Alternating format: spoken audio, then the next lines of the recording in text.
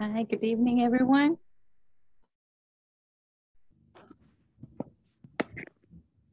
Good evening, teacher.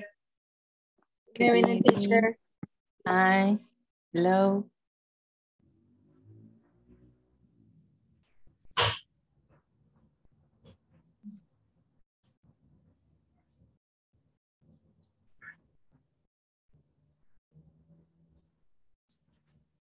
Are you guys okay?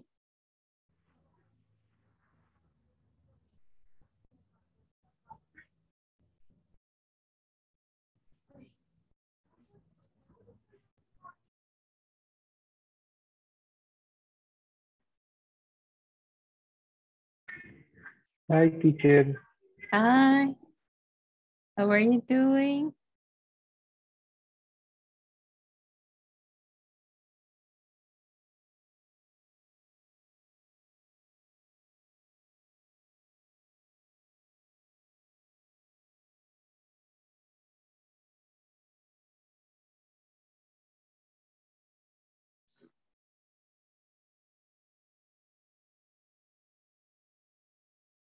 Okay, people, it's 8 o'clock, so we are starting the class with taking the attendance, okay?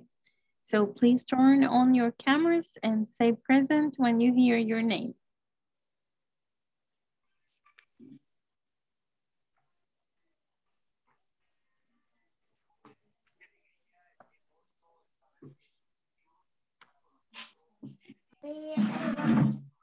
Amanda Graciela Pérez Orellana. Present, teacher. Caleca Bisaí Marinero Asensio. Present, teacher. Candelaria de Los Ángeles Nolasco de Flores.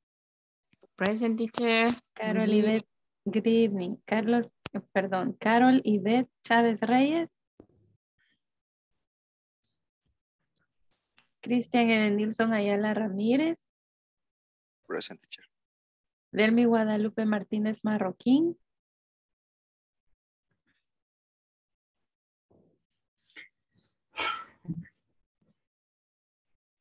Estela Mabel Orellana de Del Cid.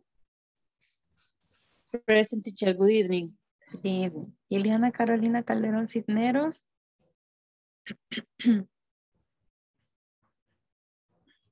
Iris Marina Portillo de Reyes. Present, teacher. Iris Janet Barrera Herrera. Present, teacher. Julio César Ramírez Arevalo.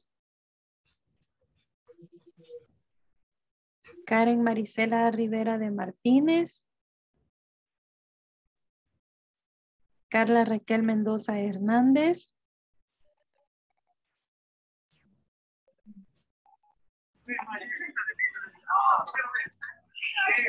Carla Raquel Mendoza Hernández. Present, teacher. Okay. Kenny Lisette Cuellar de Barrientos. Present, teacher. Levin Giovanni Martínez. Present. Lisette del Carmen Hernández Smith. Lisette? Not yet. Okay. Marta Lidia Godínez. René Armando Avendaño Pineda.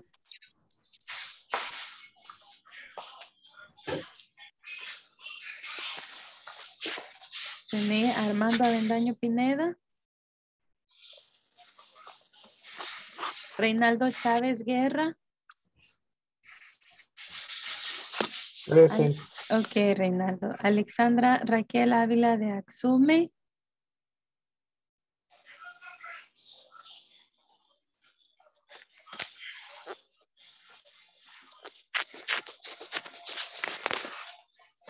Jessica del Carmen Vázquez Vázquez. Present. Carla Yanet García González. Present. María Magdalena Ronquillo Magaña.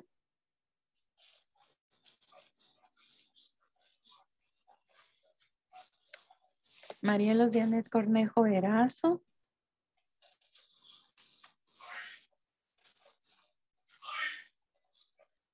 Vilma Consuelo Guzmán de Girón. Present. Okay, people, here we are. We are starting tonight by presenting the class, okay? Let me go here.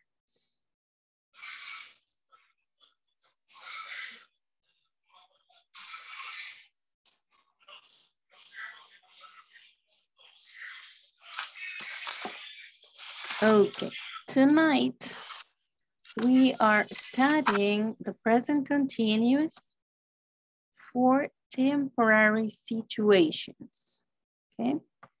Present continuous for temporary situations. This is our topic for tonight. This is the video conference number 14, and we are in unit 3, okay? Unit 3. Today we are studying the page 37 in our manuals, okay? So let's see what's the purpose. What is the purpose? Let's remember that we have studied 2 usages of present continuous. We know now how to use the present continuous for ongoing activities at the time that I'm speaking. We know how to use the present continuous for future events later than now, or things that are happening later than now. And now we're going to study the present continuous for temporary situations. So let's see what's our objective tonight. It says participants will be able to talk about temporary situations using present continuous. Let's remember the structure of each kind of sentence. We are talking of affirmative and negative. And also, we studied yesterday the WH question using the present continuous. So it means information questions. We are going to do a short feedback tonight as a warm-up, okay? The first work that we are doing is writing an email describing activities. We have bringing this activity class after class, but now we are going to do it, okay? And we are doing also exercises about the present continuous WH questions. It's only one exercise, but it's kind of interesting. And then we are jumping into present continuous for temporary situations. The session one-on-one for tonight is Ileana's turn. Ileana Carolina Calderon Cisneros, today is your turn for your session one-on-one. Are you staying with me after the class? Yes, teacher, of course. Great, great. Okay, now let's start. To start with this classwork, writing an email describing activities, let's go to the platform, okay? Everybody please open your platforms and access to your platform and go please to the discussion label. Discussion label, okay? Tell me, Levin. Good evening, teacher. Good evening. Could you tell me what topic did you see yesterday? The WH information questions. WH, yes, for present continuous. Yes. Okay. Thank you. Okay. So let's go over there and let's remind some things that we have been studying, okay? So let's go to the platform. Can you access to the platform, please? ¿Ya están todos en la plataforma? And the discussion part. Okay, here we go.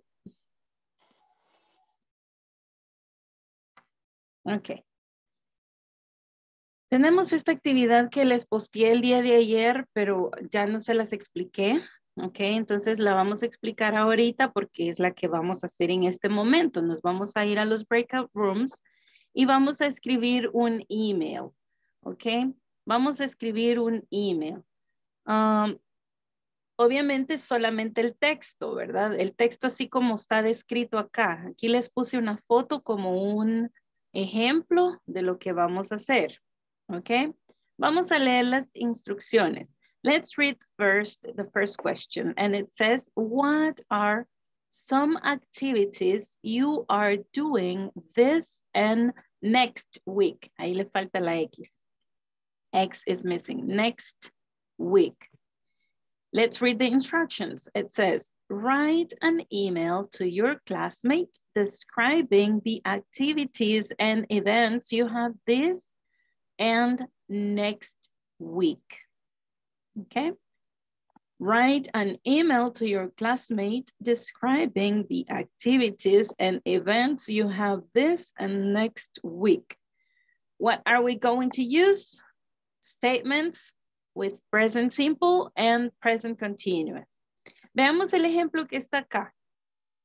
El ejemplo que está acá es una bienvenida a un nuevo integrante del equipo de trabajo, ¿ok?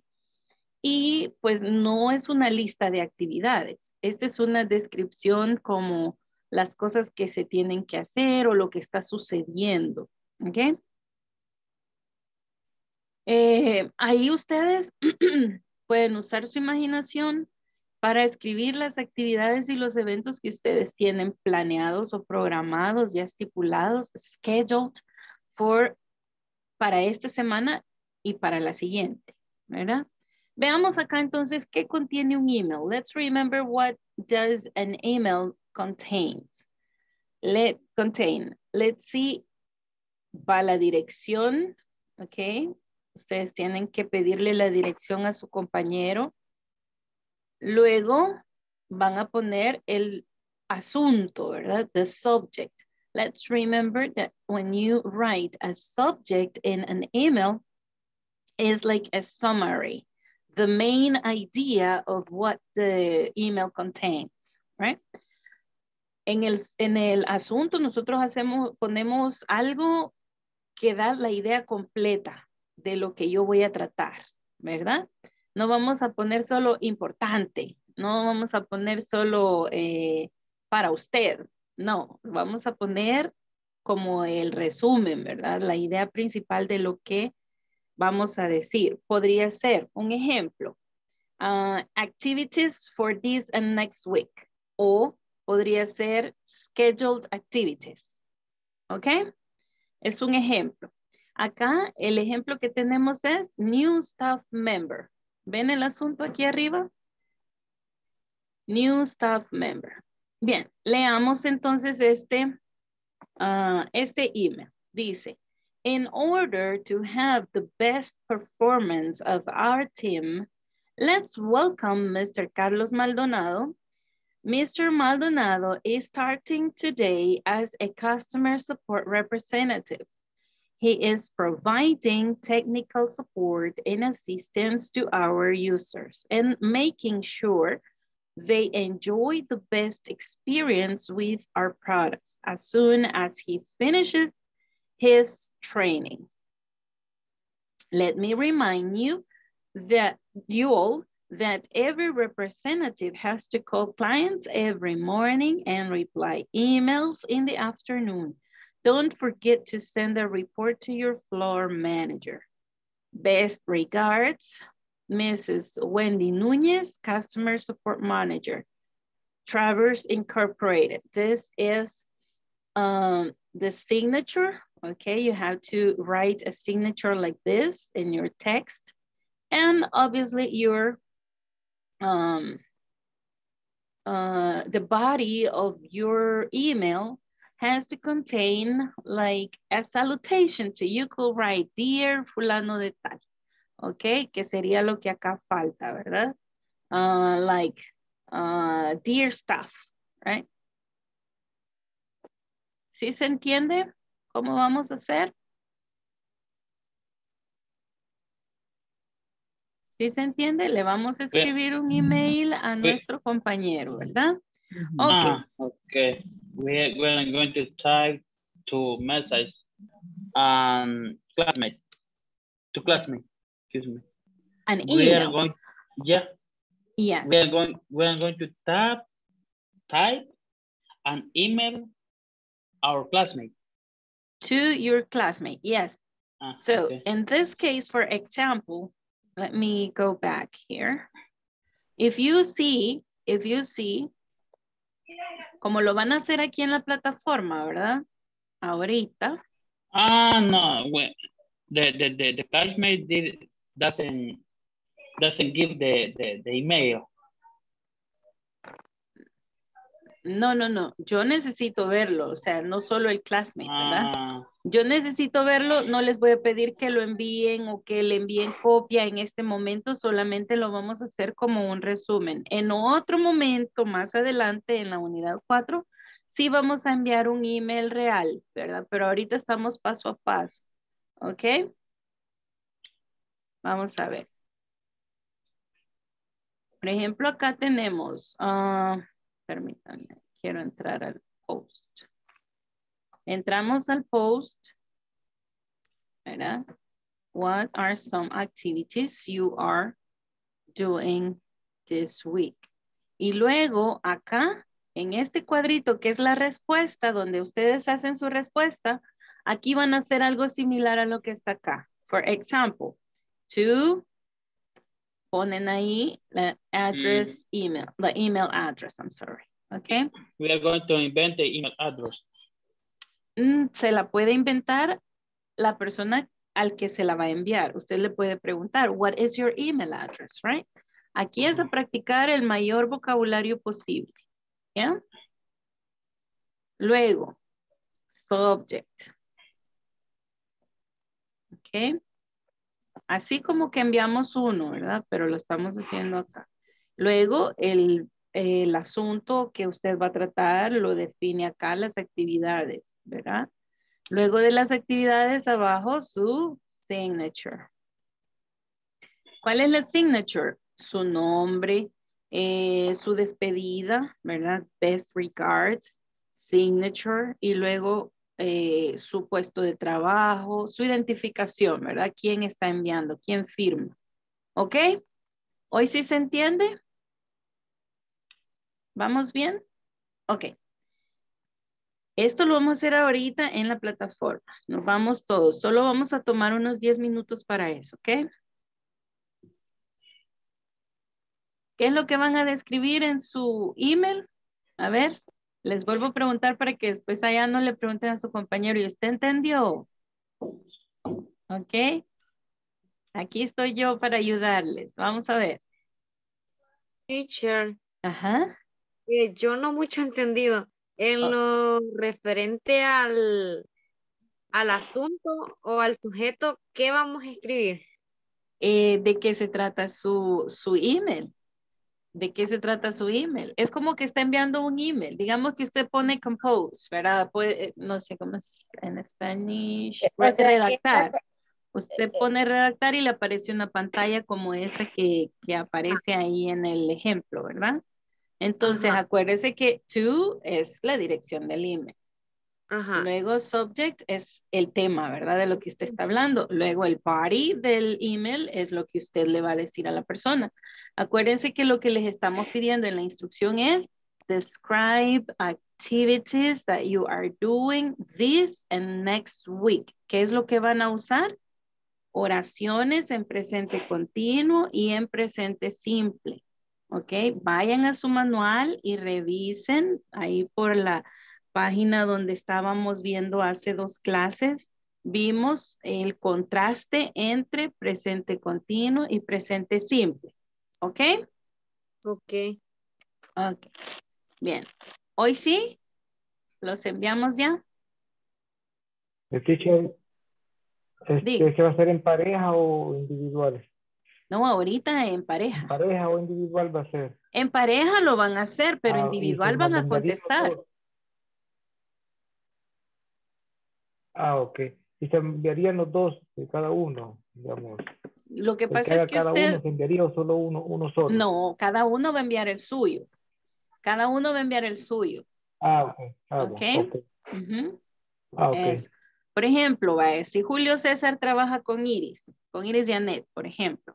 Entonces, me va a caer el que Julio le envió a Iris y el que Iris le envió a Julio. ¿Ok? ¿Sí? Ok, Bueno, ok, sí, pues sí. bueno, vamos a ver.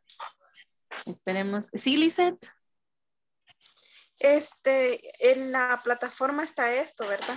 Sí, en la Es que plataforma lo que pasa es que no lo encuentro porque tiene que ir a al en discusión, ¿verdad? exactamente.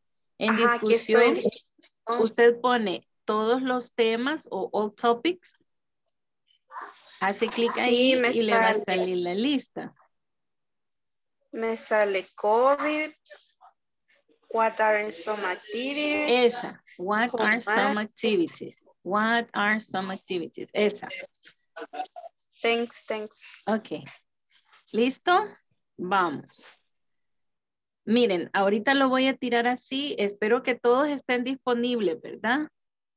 Ok, vamos.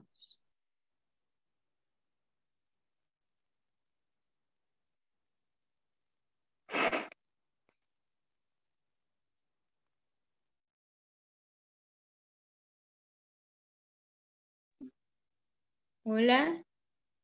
¿Sí? Dígame. Tell me. Teacher, ¿en qué parte dijo discusión y después a dónde? Donde está la actividad, what are some activities? You are doing this and next week. Pero...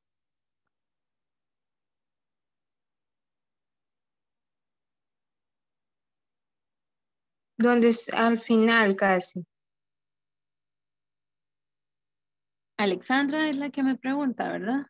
Sí.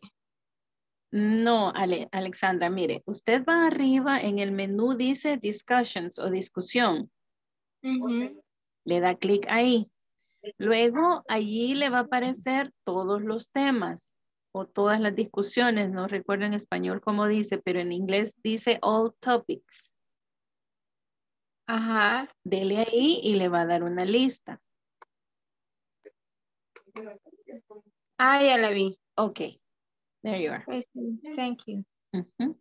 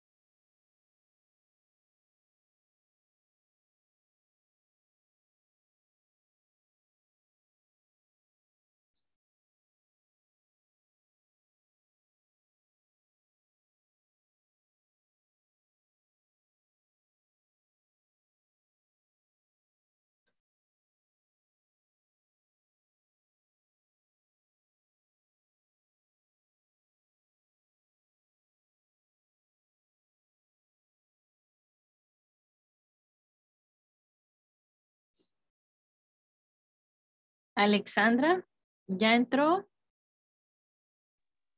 Sí, ya estuvo. Ok, presione para entrar a trabajar con René le toca. En sala 8. Abra donde dice sección de grupos o breakout rooms y ahí le va a aparecer.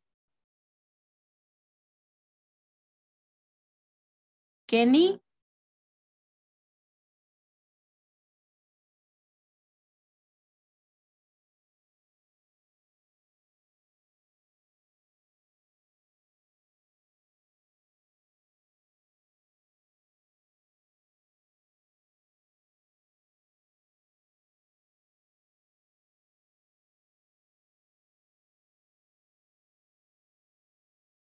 Kenny. Kenny.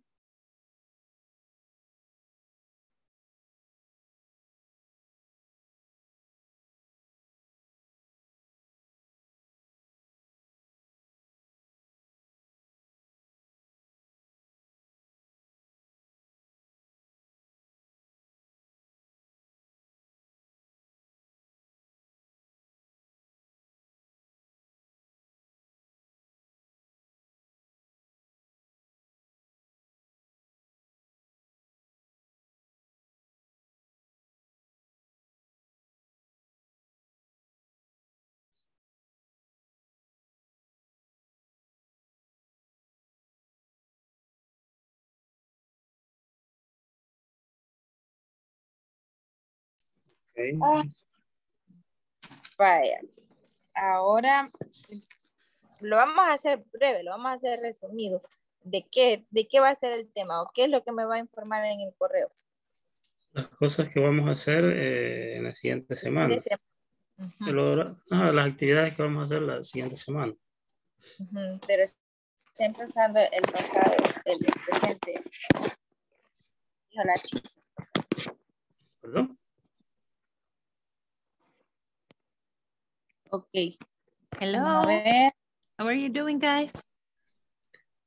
Hello, teacher.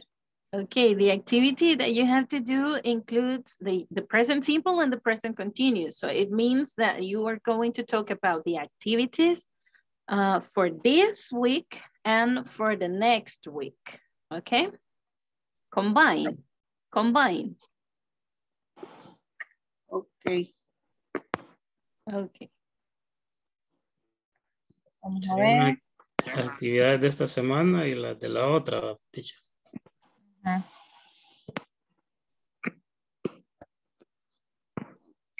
Vamos a ver. Usted está compartiendo.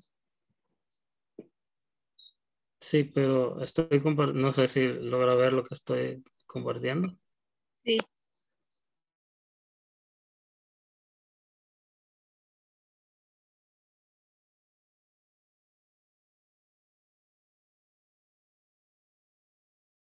Semana y la siguiente. Ah, ok. ¿Y qué pasó? ¿No están sacando o qué? No sé. Oye, que yo recuerdo. No, it's me. I'm just joining to your room. Ah, you are watching now. Yes, of course. I have to.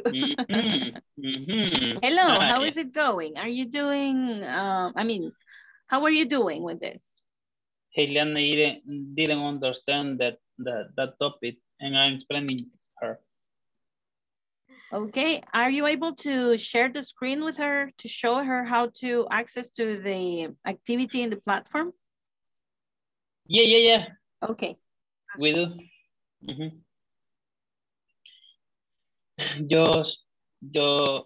Just explaining her. Remember, you have only 10 minutes. Yeah, of course, because I'm explaining. In a few minutes, we are going to start.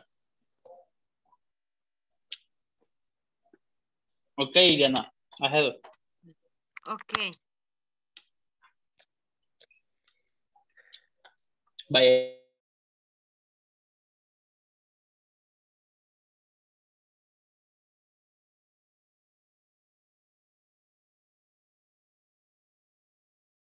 Ajá, sí. ¿Ya nos vamos? No, todavía no creo que está. No, it's only me joining to your room. Okay, continue, girls. Quiero ver. Me dijo que colocar dinero en el cajero, ¿verdad? Sí. I can use put for this sentence. Put money in the. Hello? How do you say cajero, teacher? ATM. ATM. ATM. But what do you do? What do you exactly do? Do you introduce the money for having, for the people, for this to function, or do you deposit?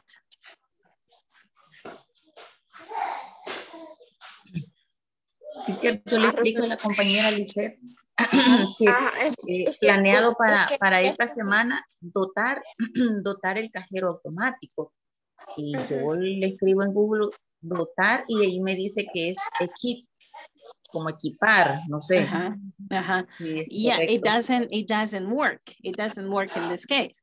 Okay, what you do is like refill, right? Refill. Rellenar, right? Refill. Like refill with the money, right? Refill the ATMs, right? Refill the ATMs with money. That's what I can think at this moment.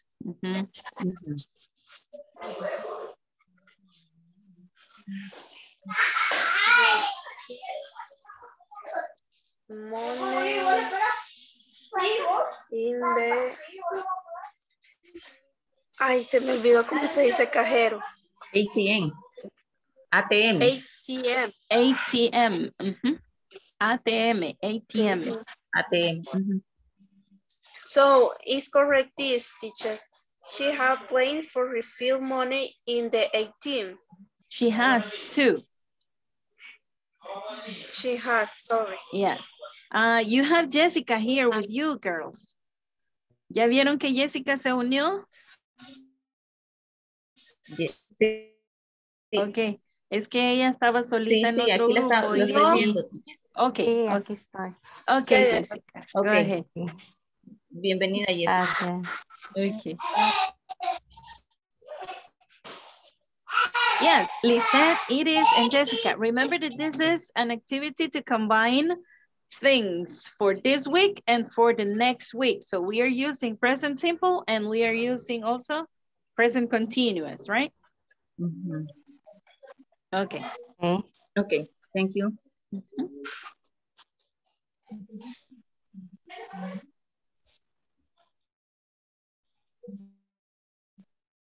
Que ser el día de hoy.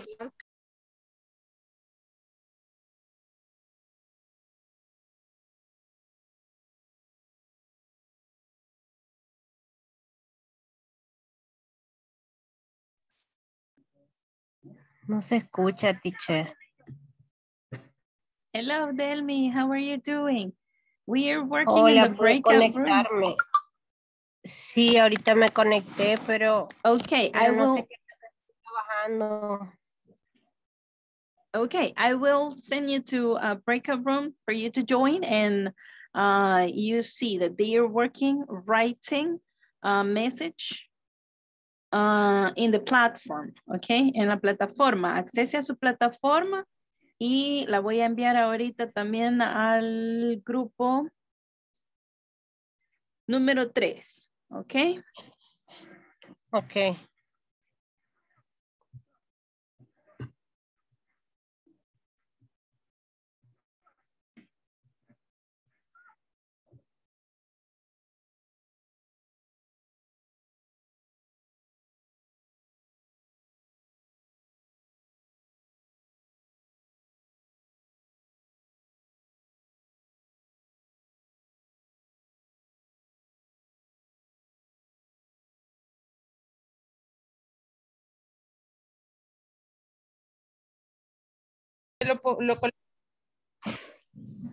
Ajá.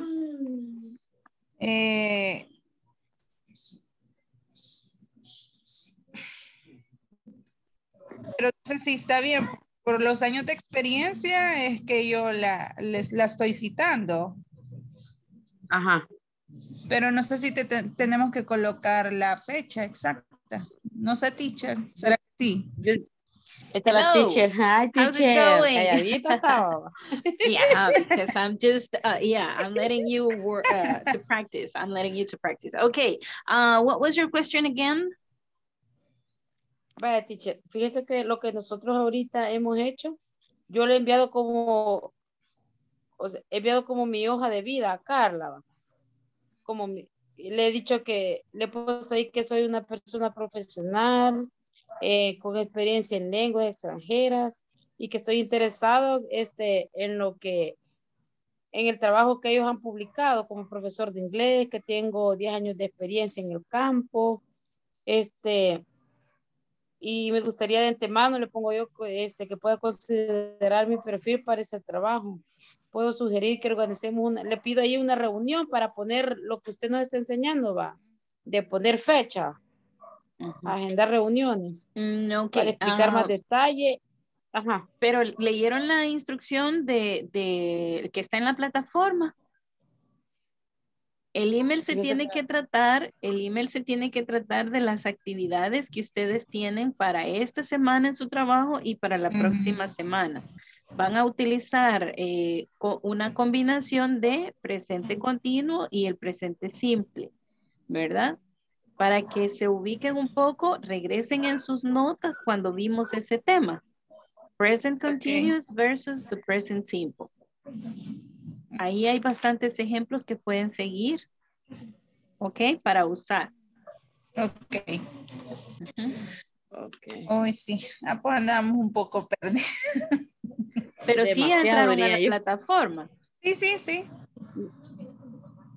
Vaya, Ok. quiero ver yo a la plataforma. Quiero ver si logro entrar.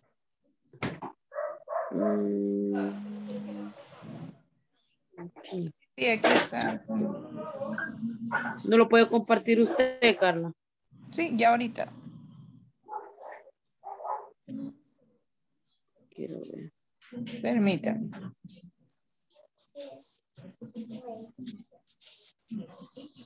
Uy.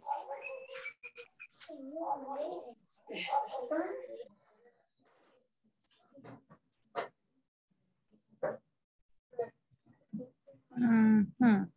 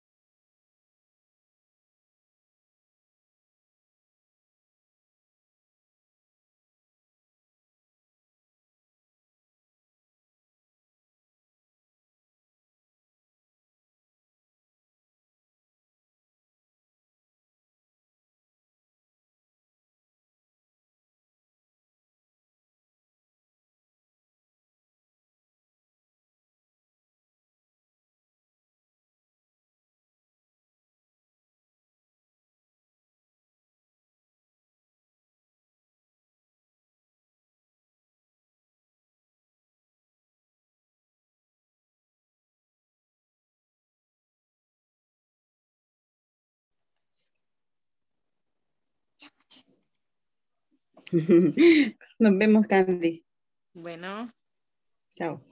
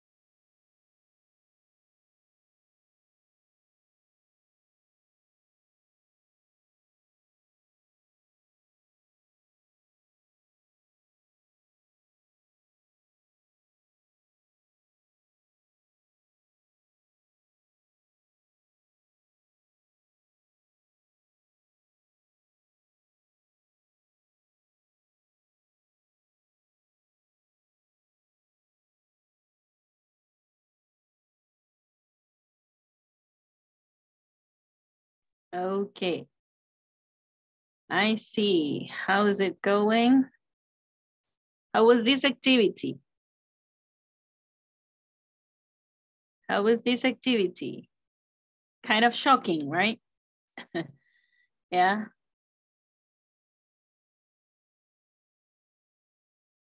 Un poquito para revolver el cerebro, ¿verdad? La actividad. Activity. Ajá. Ok. Miren, cuando hacemos este tipo de actividades o todas las actividades que hacemos acá es para que practiquen el vocabulario que hemos ido viendo. Ok. En todo caso, hemos dicho que el presente continuo lo podemos usar para decir las cosas que están pasando al momento que estoy hablando, pero también sirve para describir eventos y actividades en un futuro cercano, ¿verdad? En un futuro muy cierto, que ya está estipulado que va a suceder. Por ejemplo, las actividades que tienen un horario y que van a ser realizadas en un momento, ¿verdad? O en un momento después del que estamos hablando. Podría ser la próxima semana, etc. Entonces, eso es lo que hemos venido hablando en esta unidad, ¿verdad? El presente continuo es el verbo be con los verbos en la forma ing. Y el presente simple son los verbos normales, ¿verdad? El verbo tal y como es en su forma base. Y solo se le agrega la letra S cuando hablamos en tercera persona. Bien, vamos a ir a ver, echémonos un vistazo a los que han enviado, ¿ok? Vamos a ir echando. Let's look at this work you have done. ¿Ok? Tenemos por acá el de Cristian, ¿ok? It says to Oriana Graciela 0903 at gmail.com and carbon copy Christian 3 Ayala 503 at gmail.com. The subject, my activities next week. Okay. The following week, from Monday to Friday, I will be. No hemos estudiado el will todavía, ¿verdad? ¿Qué figura entraría acá? ¿Qué podríamos poner acá en vez de will?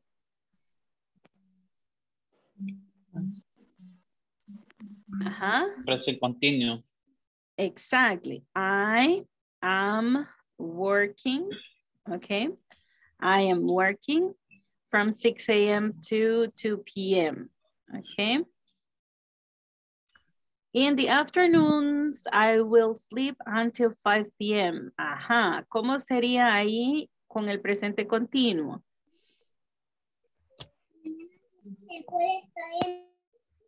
Esta parte de acá. Sleeping. I am sleeping. Correct.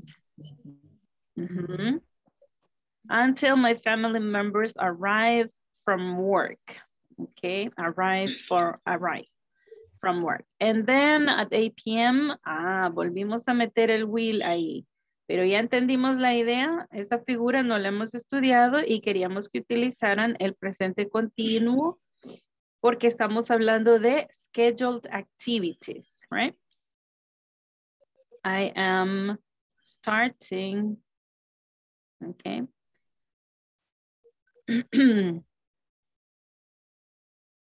Okay, I am sleeping late. Then I will see.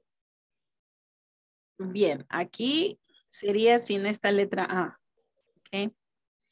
I am. Y normalmente se dice I am watching. Okay. I am watching. Pero está bien, el verbo es ver. Okay. Este es mirar. Está bien. Okay. Its name is Peaky Blinders. Oh, okay. Do you recommend it? What is it about, Christian? What is this series about? Peaky Blinders. Hey guys, have you seen Peaky Blinders? Is this on Netflix? Oh, I'm sorry, on Netflix? That is movie, teacher. Is that a movie? But here's I don't know. I don't know. No, I don't know. It's a series. No, it's a series.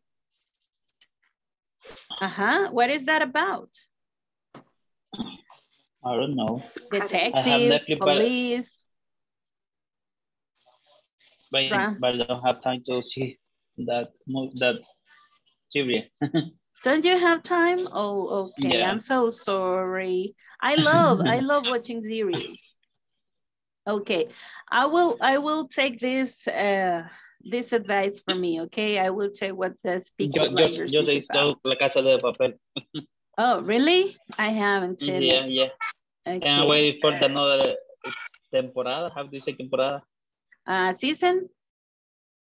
I don't know, but I waiting for the season of the Casa de Papel. Okay. I am going to the beach, right? This is the last activity. Okay, remember that. Remember that. And for routinary activities, we use the present simple.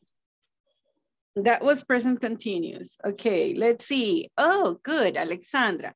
Good evening. Today I have a tired day. Podría ser más busy day because I'm doing some Christmas activities in my work with my colleagues and my boss. Also, I worked in my computer all the morning. But the next week, aquí miren, I will be, I am on vacations. I am, right? Having vacations, right? I am having vacations. I'm going to the beach the next Saturday with my mom because she loves the beach. And I'm going to visit my grandmother on Wednesday. I'm going to visit. Okay, it's kind of a future, but it's in this case, because we're practicing that, you could say, I'm visiting my grandmother. Okay, I'm visiting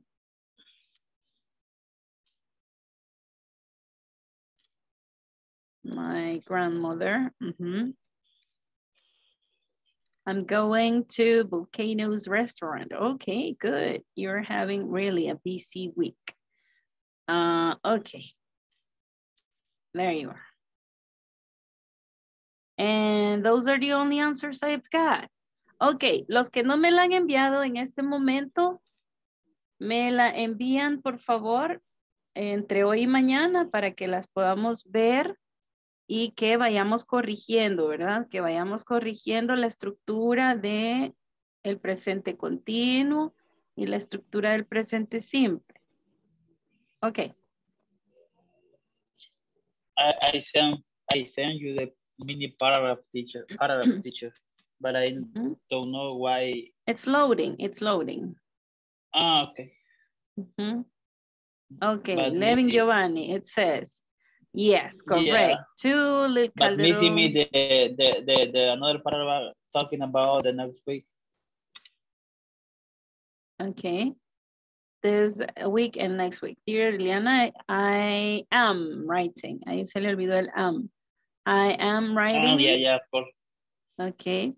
Bien, cuando vamos a escribir un email, vamos a utilizar lenguaje formal lo más posible, máxime si es en nuestro trabajo. Ok. Aquí este cause estaría bien si fuera su chera, ¿verdad? Pero si es su... ¿cómo se llama? Su colega del trabajo o su jefe, por ejemplo, o su subalterno, vamos a poner I'm writing you because, ¿ok? Because. O hay una palabra que puede agregar a su vocabulario que es regarding. ¿Ok? I'm sorry, regarding. Con respecto a, ¿verdad? Regarding. Oh, let me select it. Okay, regarding. Y normalmente que ponemos regarding, I'm writing you regarding to, okay, y ya le dice lo que le va a decir.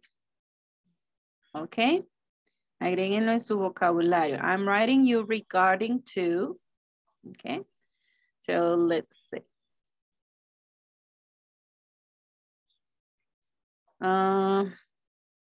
Something about my daily routine of this week and next week. Well, let's start. Okay, let's do it. I wake up at 5 a.m. and I get up at 5:30 a.m. and I every morning take a shower. After that, I get dressed. Okay. Every morning lo podemos poner al final de la oración, ¿verdad? En este caso, al final de su oración sería I take a shower every morning. Okay. Every morning. Okay. After that, I get dressed, brush my teeth, have breakfast, and when I already go out to work, riding my motorcycle. Ok, no comprendo mucho esta idea del final, pero supongo que es como finalmente me voy en mi moto, ok, para el trabajo. Ok. Yeah, I type the writing because it's happening when I go out to my motorcycle with my motorcycle, ride my motorcycle, excuse me. Yes, but this is the situation. When you write already, este already es como ya. Entonces, aquí faltaría una idea para completar esto. Es así como cuando ya estoy manejando en la moto, entonces, ¿qué sucede, verdad? Falta como una pequeña idea ahí, una pequeña idea. We're going to delete letter A and L. No, ahí sería así, mire, Levin. No, ahí ready. sería then, okay, then I go out. O I leave home, okay. I leave home, okay. Puede poner también I go to work, okay. Then I go to work. Puede poner también then I ride to work. Entonces, my teacher, ese go out no se ocupa para eso. No queda muy bien. No queda muy bien. Se entiende, pero no queda muy bien. No es adecuado a eso. Es que lo puede decir de una manera más directa, ¿ok?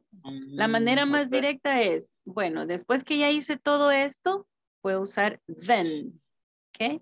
Ese sería mi conector en este caso. Miren, Levin. Luego, I ride to work on my motorcycle, ¿ok? Es más corto sin darle tanta vuelta. Exactamente. Una sola oración. Siempre recuerden irse a lo simple. Vámonos a lo simple, ¿ok? Lo simple que es decir, ordenar mi cerebro y expresarlo en una forma sencilla. ¿Cómo? Un sujeto, un verbo y un complemento. ¿Ok? Un sujeto, un verbo y un complemento. Siempre que quieran expresar algo, ordenemos el cerebro a algo simple. ¿Qué es lo simple? Una pequeña oración. Sujeto, verbo, complemento. Esa es la base de nuestro idioma y de cualquier otro idioma, ¿verdad?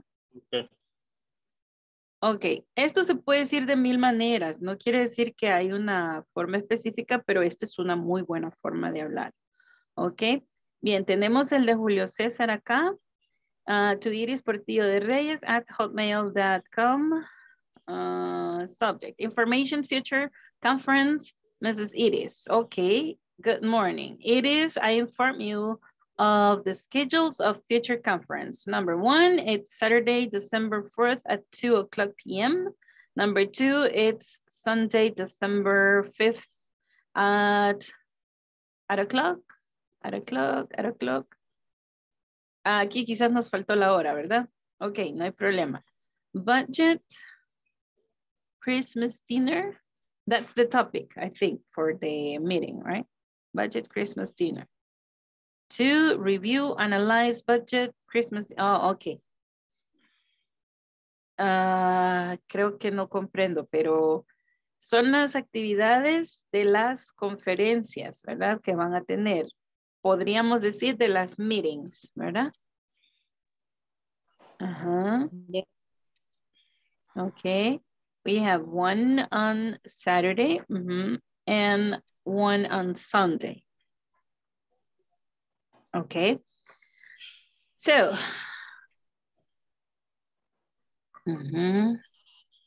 perfect, present simple, I inform.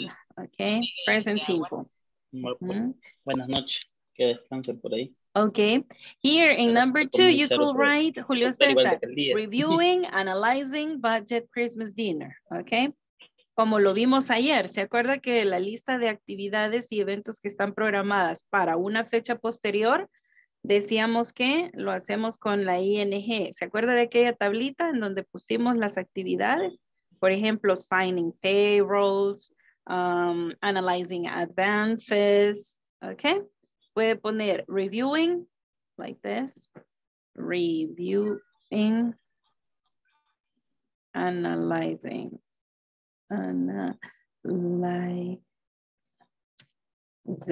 okay? There you go. Okay. Bien, nos vamos a quedar hasta ahí. Thank you, Lisette, for sending it to. Y vamos a pasar al siguiente tema. Mañana lo seguimos mirando y si no, yo les mando ahí el feedback. ¿Ok? Bien. Eso lo podían haber encontrado en página 31. Miren cómo combinamos el presente simple y el presente continuo. Ok. I will stop sharing and let's go back here. It's 9 o'clock, so we are starting. Bien, entonces practiquemos un poquito agregando el verb to be, the correct form of the verb to be for forming the present continuous in the sentences. Let's go and let's do this exercise.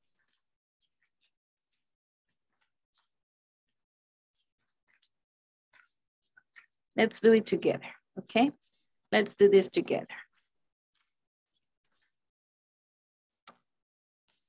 Here we go.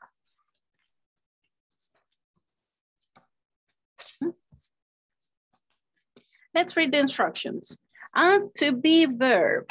Add to be verb. So it means that we need to conjugate the to be verb to write the correct form of the be verb for each sentence. So number one, ¿qué forma del verbo to be corresponde en esa oración? En este cuadrito. Number one, I sending a text message. I sending a text message. I am. I am. Correct. Good. Number two, she sitting right next to him. Is. She is. Okay. Number three, our class. Oh. Or class. Are. It is. Exactly. Este es uno de los sujetos que dan bastante problema porque entendemos que class somos un montón, ¿verdad? De personas ahí adentro de este nombre. Pero en realidad aquí clase se toma como una unidad, ¿verdad? Como uno. Entonces, our class, en este caso, es it, ¿verdad? Entonces, le ponemos our class is doing a written evaluation, okay? Our class is doing a written evaluation. Number four.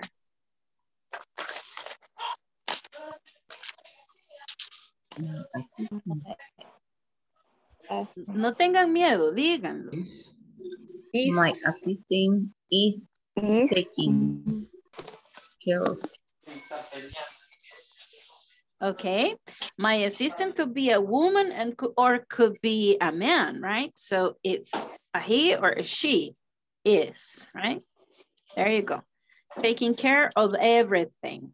Number five. Is.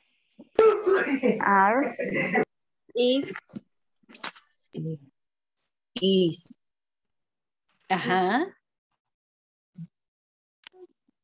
Ok, aquí tomamos como el cuerpo de policía, igual como la clase, ¿verdad?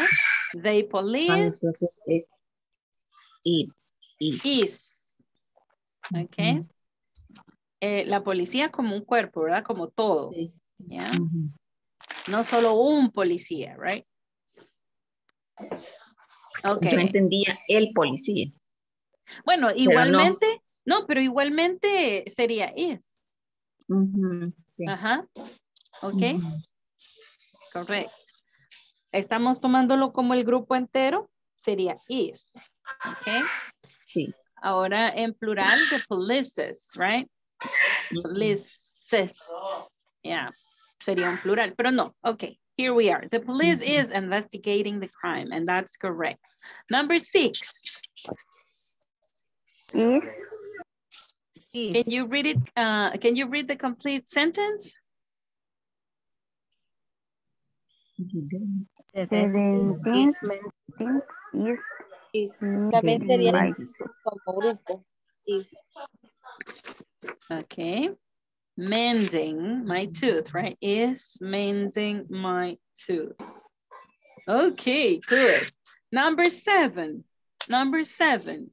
Are Okay, please read the complete sentence.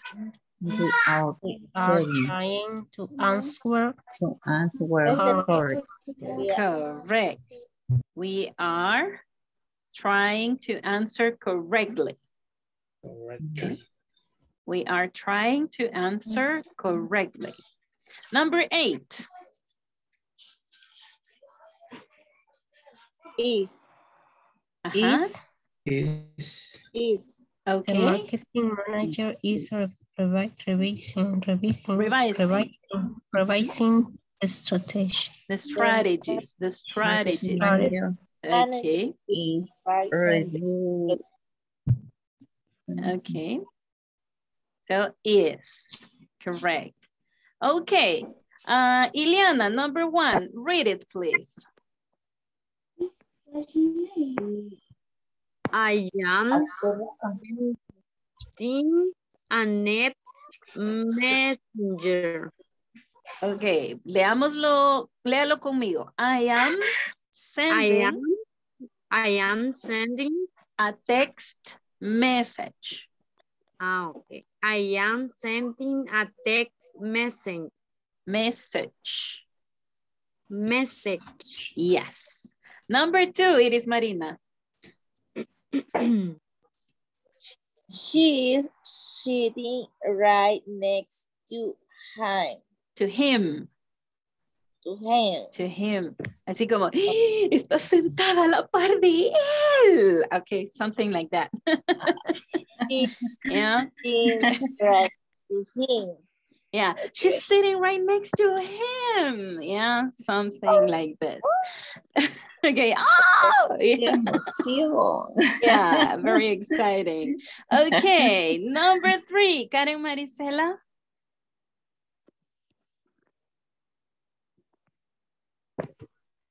Our class is doing great. Evaluating. Okay, léalo conmigo. Our class is doing a written evaluation. Ajá, están haciendo una evaluación escrita, quiere decir eso, ¿ok? Our class is doing a written evaluation.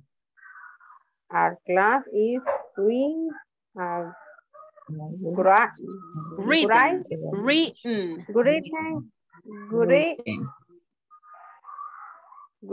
evaluation. Correct. Julio Cesar, number 4, please. My assistant is taking care of everything. Okay, my assistant is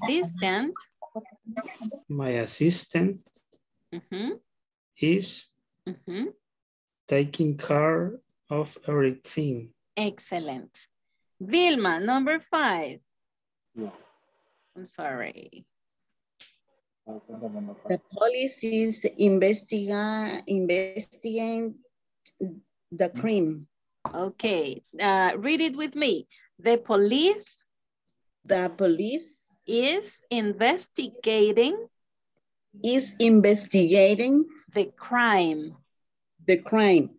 Yeah. The police is investigating the crime. Excellent. Number 6, tell me. The dentist in mending my tooth.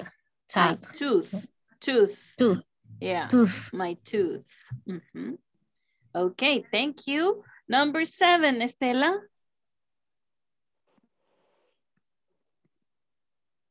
We are trying to answer correctly. Correctly. Correctly. Yes, correctly. Good. Thank you very much, Stella. Reynaldo, number 8. Reynaldo? Number 8. And 8.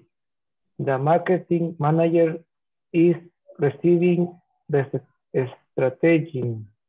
Okay, revising the strategies. Revising the strategies. Yes, strategies. Okay, thank you.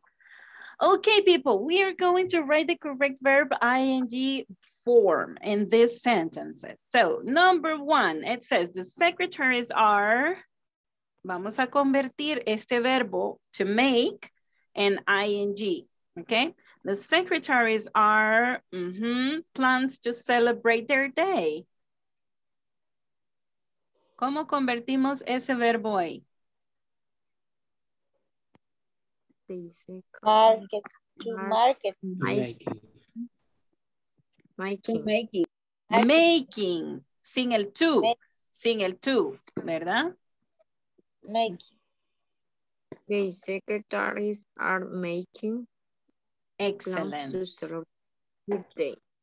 Thank you, Ileana. Number 2. My daughter.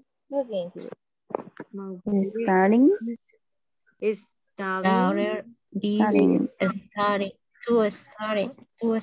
Quitamos el to, ¿verdad? Porque el to no va. Ok. Ajá. Yes. Okay. No. Yes. Excuse me.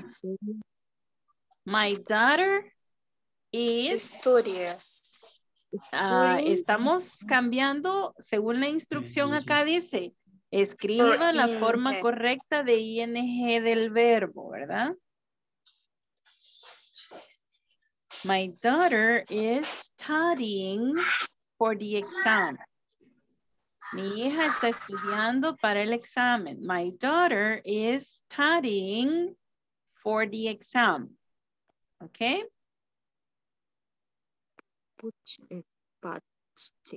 ¿Estamos correctos? Yes. Okay. Number 3. Teacher. Tell me. Excuse me. Study no cambia la Y. Exactamente. No cambia. No. En este caso no cambia. Solo se le agrega la ing. ¿Ok? Gracias. Bien. Okay, number 3. Karen Marisela is more chairs for the trainees. Putting more chairs for the train. Okay, ¿me pueden deletrear cómo voy a hacer para escribir putting?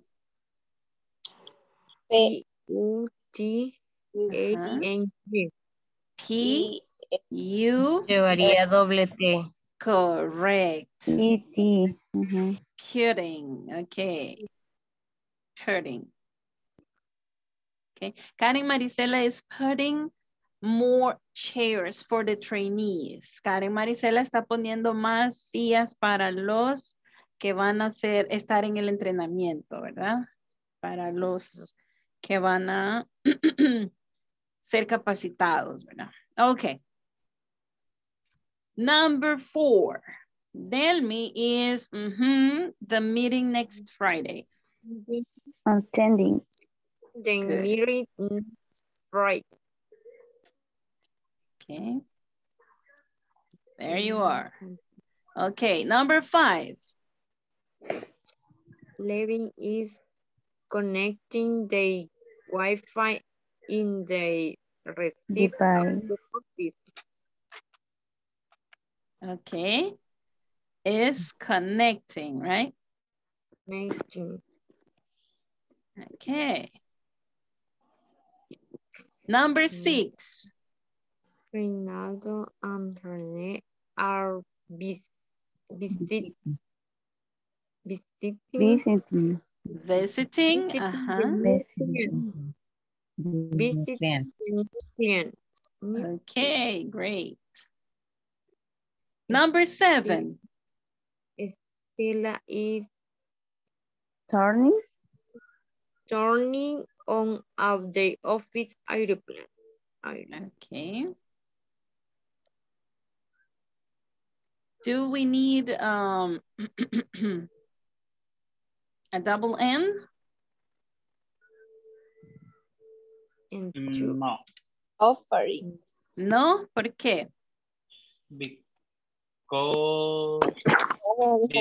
before the letter N, there is a consonant and non-vowel. Okay. Okay, yes, that's the rule, right? Hmm?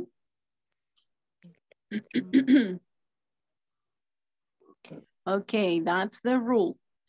Aquí sí porque era vowel and consonant, right? But here we have 2 consonants together, so we don't need, right?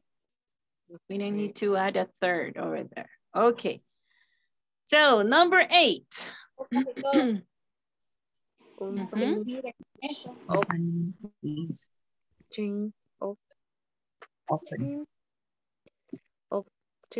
they bet The company is offering. running the discount on Black Friday. Correct. Correct. Bien, ¿cómo haríamos entonces para decir estas de una manera negativa? Vamos a hacer la 1, la 2 y la 3, las vamos a convertir en negativo. Vamos a ver, ¿cómo haríamos la número 1? Okay, de estas, ¿verdad? De este cuadro B en negativo. Number 1. The secretary.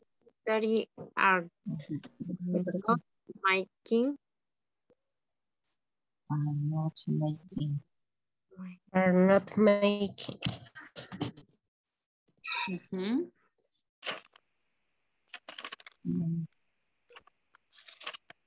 Life is a little.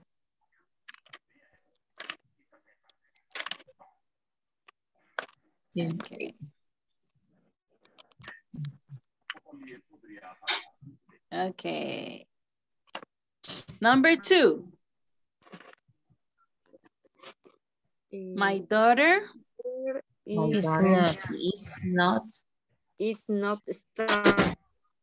starting for the exam. It's not start. For the exam, right? Okay. Number 3. Karen Marisela is not.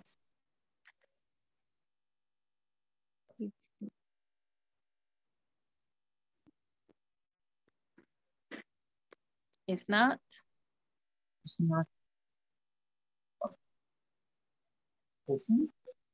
Pudding, right? Pudding. No tengan miedo de decirla porque pues sí, como nosotros tenemos una palabra que no nos gusta, ¿verdad? Como suena, este verbo nos genera esa sensación de incomodidad cuando decimos este verbo. No tengamos miedo, because in English it doesn't sound like that, ¿ok? No se preocupen que en inglés no funciona de la misma manera esa palabra. Así que digan put, ¿ok? Put and pudding, ¿ok?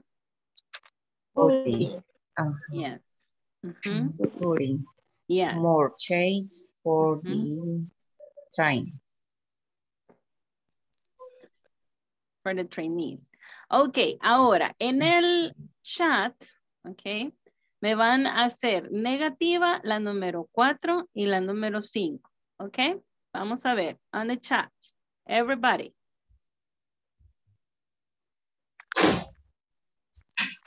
Número 4. Yes, number 4.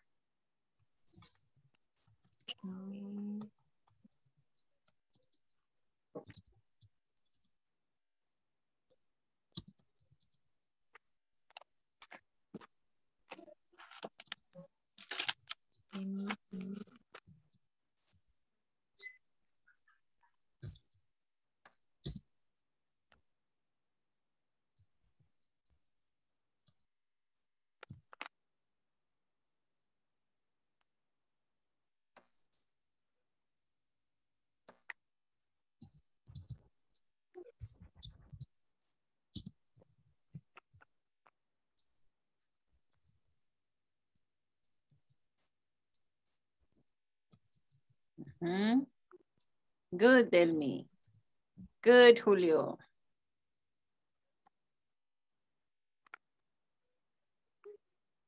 Okay.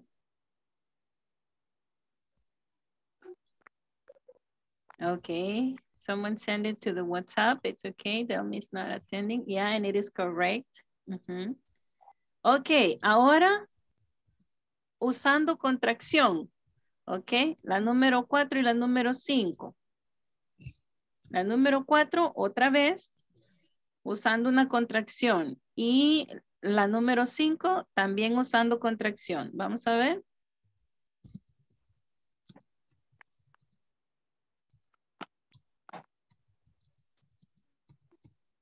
Okay, good, Amanda.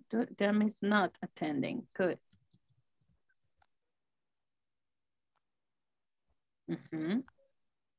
Okay. Usando contracción, ¿cómo sería? Good. Tell me isn't attending the meeting next Friday. Tell me isn't attending. No problem, Lisette. Try again.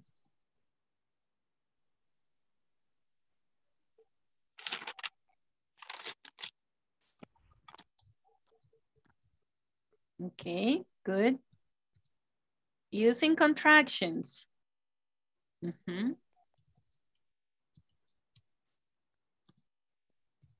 Okay, good. Isn't. Isn't.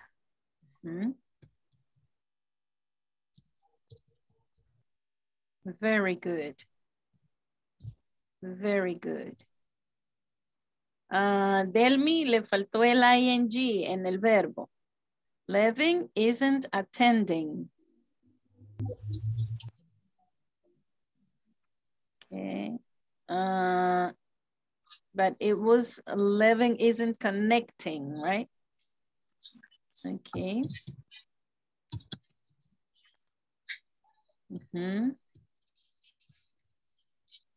Okay, no problem, Demi. Try again. Okay, las voy a escribir acá. With a contraction, number 4. Okay. Tell me isn't attending the meeting next Friday.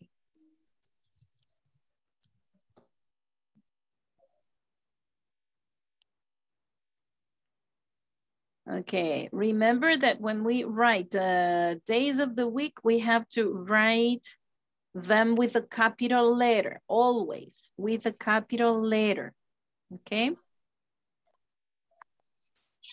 Number 5 is living, right? Living isn't connecting the Wi-Fi and all the devices at the office. Okay, there you are. Okay, good. Is there any question so far? Is there any question? No question. No questions. Okay, we're gonna start. Well, we're gonna see something else first, okay? Okay, let's remember that the WH questions are when we need to request for information, okay? WH questions, what are the question words? Who, when we want to know about a person. What, when we want to know about a thing. Where, when we want to know about a place. When we want to know about time, okay? Why, when we want to know about a reason. How, we use how when we want to know about a manner, a way, an amount, combined with other words, it transforms into a question phrase to ask for some specific information like amounts, quantities, right? Okay, now let's read this. These are examples in present simple, okay? Estos son ejemplos en presente simple. When do you have lunch, Carol Yvette? When do you have lunch?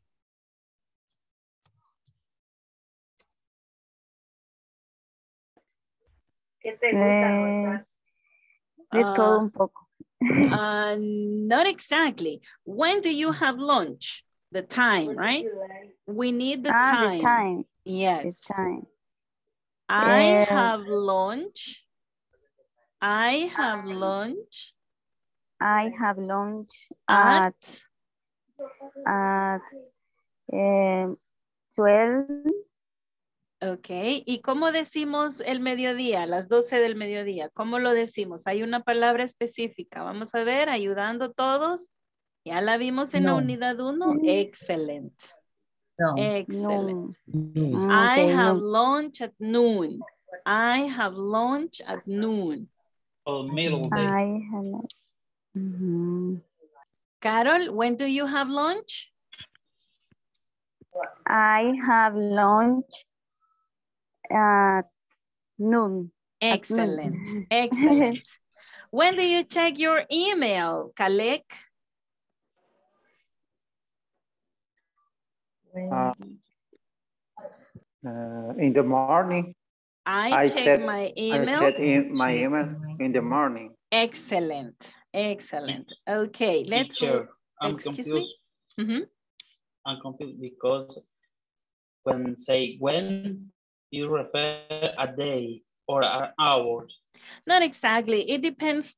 It depends on the information you are requesting for. For example, if you say when, maybe people is going to answer with the date. Maybe people is going to answer with the related time. For example, midnight, in the morning. Okay, with a time expression. You can answer with a time expression. You can answer also with exact time. Okay. Okay, I'm asking you because I saw one question.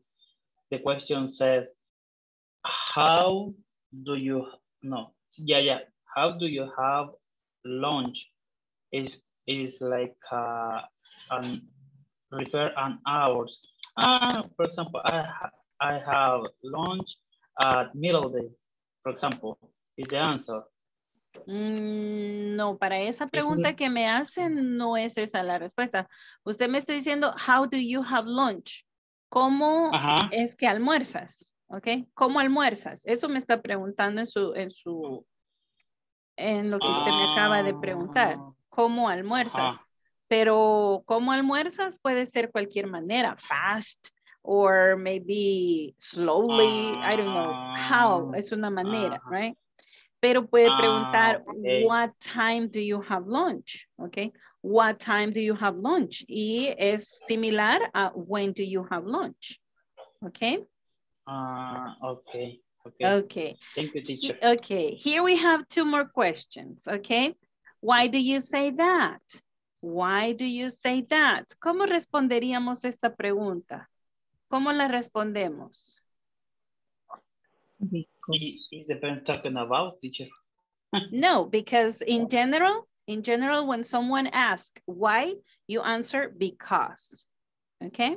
Why do you say that? Because it's true. Because it is true. Excellent. Because it is true. Excellent. Ok, a ver, veamos qué querrá decir esta otra pregunta aquí. A ver, ¿quién la descifra?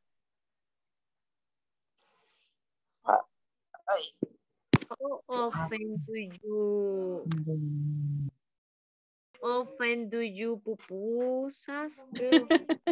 Ajá. How often? How often do you eat? How often do you eat pupusas? Excellent. How often do you eat pupusas? Let me see if I can move back this thing. 1 second.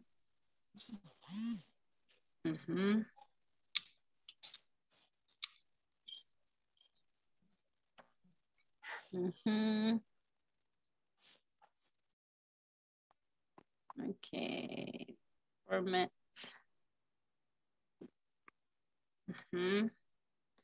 And let's do this. Oh, no, it wasn't that. It's this one. Okay. 1 second. Se ha trabado acá. Espérenme.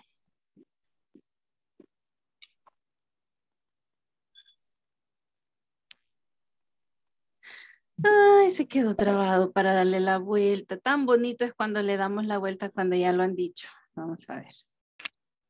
Sí. Ok, vamos a ver si pasa a la otra porque si no ya se trabó todo el PowerPoint. Ok, sí pasó. Ok, vamos a ver entonces. Ok.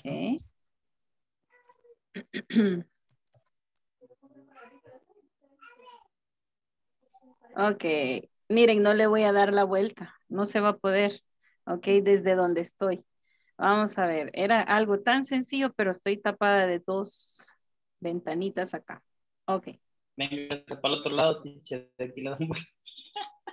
¿Cómo? Que les dé la vuelta así nomás. Yeah. Dele vuelta a la compu, teacher. That was better. Okay, let's read this ones. Okay, let's read this ones because I cannot move from this one to the other one. Okay, so let's move to this one. We're waiting. No se mueve. Ya ven que sí se quedó trabado porque ahora me está seleccionando todo. Ok, voy a dejar de compartir acá. Okay. And I'm closing this and this. Okay. Here we go.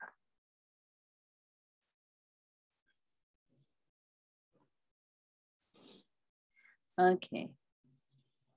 Let's go. Vamos a cambiar un poquito porque no me va a dejar hacerlo desde acá.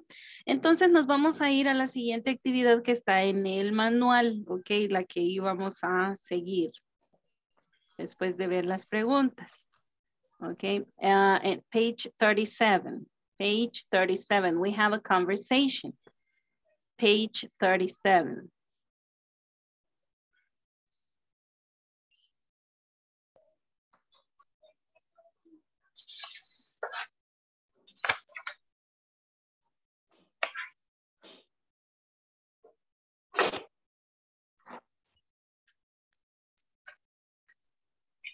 Okay, page 37, and we have a conversation between Ever and Beth, okay?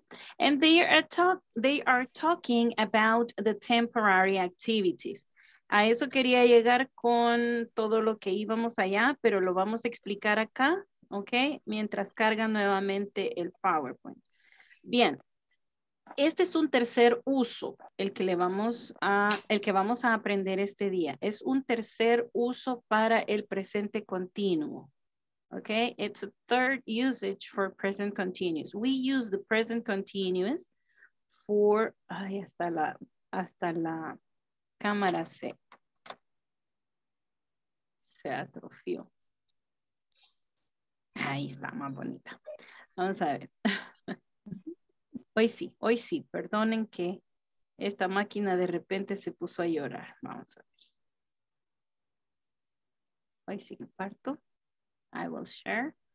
And let's see, because they are, oh, again. ¿Por qué te has quedado ahí? Okay. Here we have this.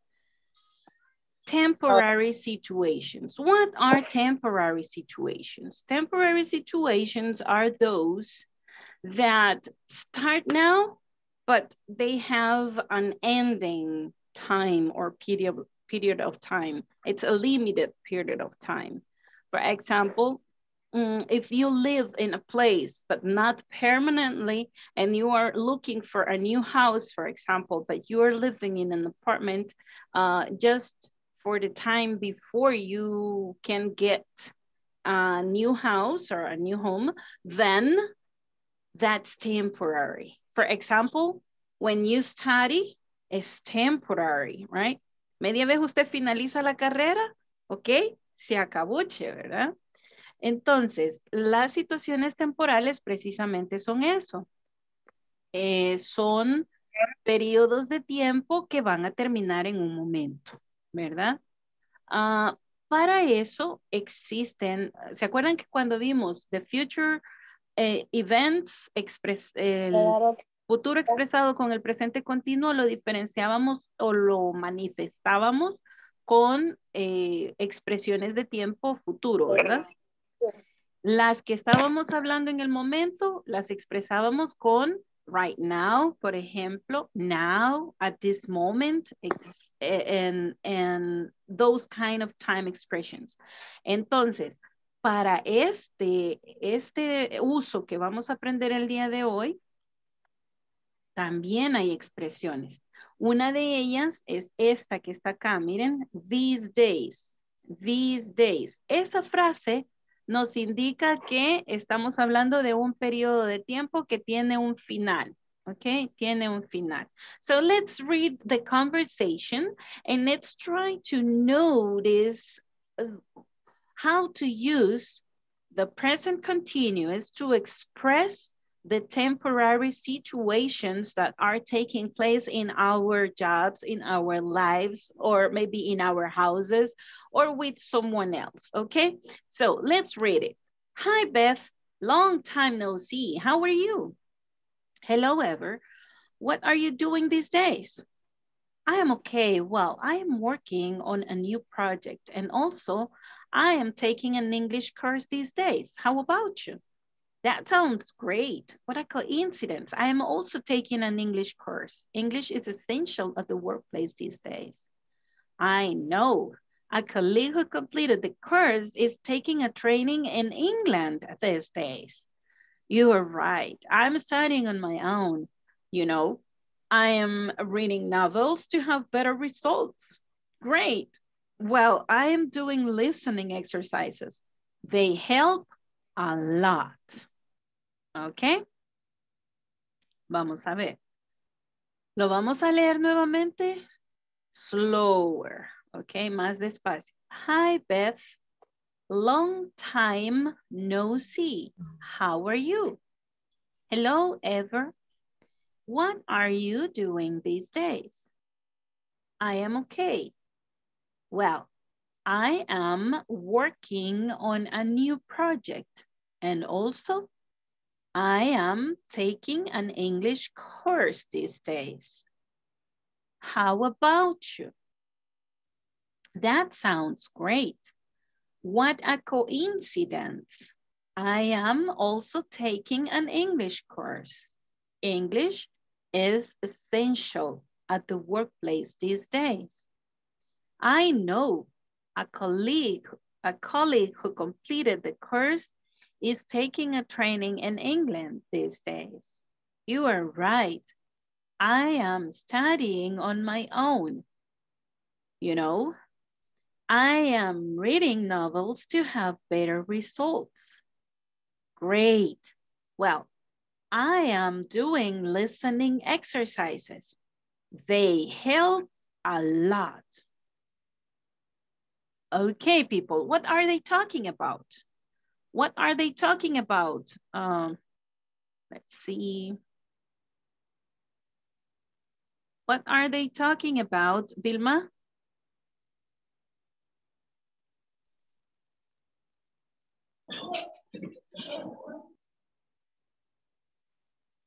I not understand, teacher. ¿De qué The están question? hablando ellos? ¿De qué están hablando? What are they talking about? What? ¿De qué están hablando ellos?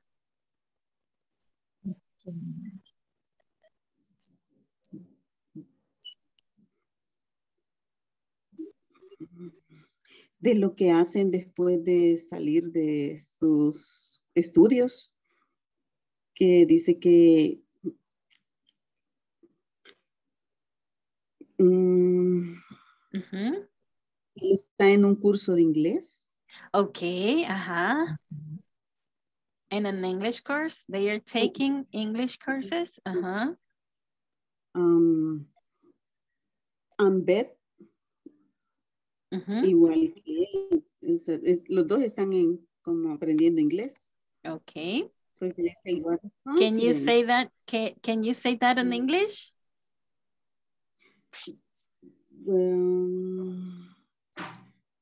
English course.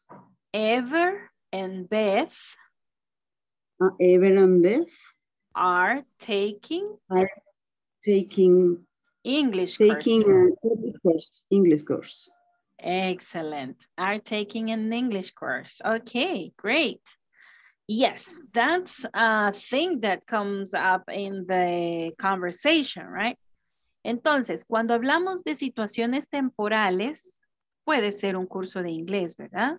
Puede ser un curso, es temporal, ¿sí? Tiene un principio y tiene un fin, ¿ok? Por lo tanto, es un tiempo, ¿verdad? Cuando queremos expresar cosas que suceden de esa manera, como en un tiempo ya establecido de principio a fin, decimos o usamos el presente continuo. ¿Cómo? El be con la ing verb form. For example, I am working on a new project. Esa es una oración acá en la conversación. The next one, it says, I am taking an English course these days. Okay? These days. Esta expresión es muy importante porque esta expresión de tiempo está dando la idea que, mira, en estos días lo que estoy haciendo es esto, fíjate. Ah, qué bueno. Mira, fíjate que estoy trabajando en un nuevo proyecto por estos días, ¿verdad? Estamos hablando de que se hace, tiene un principio y tiene un fin, ¿verdad? These days. These days. Ok. Bien.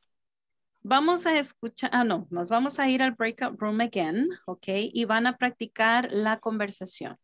La van a practicar la conversación y luego aquí tenemos dos preguntitas para discutir. Teacher, excuse me. Yes, tell me. What is OWN?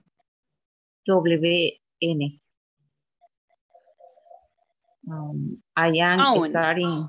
Ajá. Por mi cuenta, quiere decir aquí. Por mi cuenta. La frase es completa.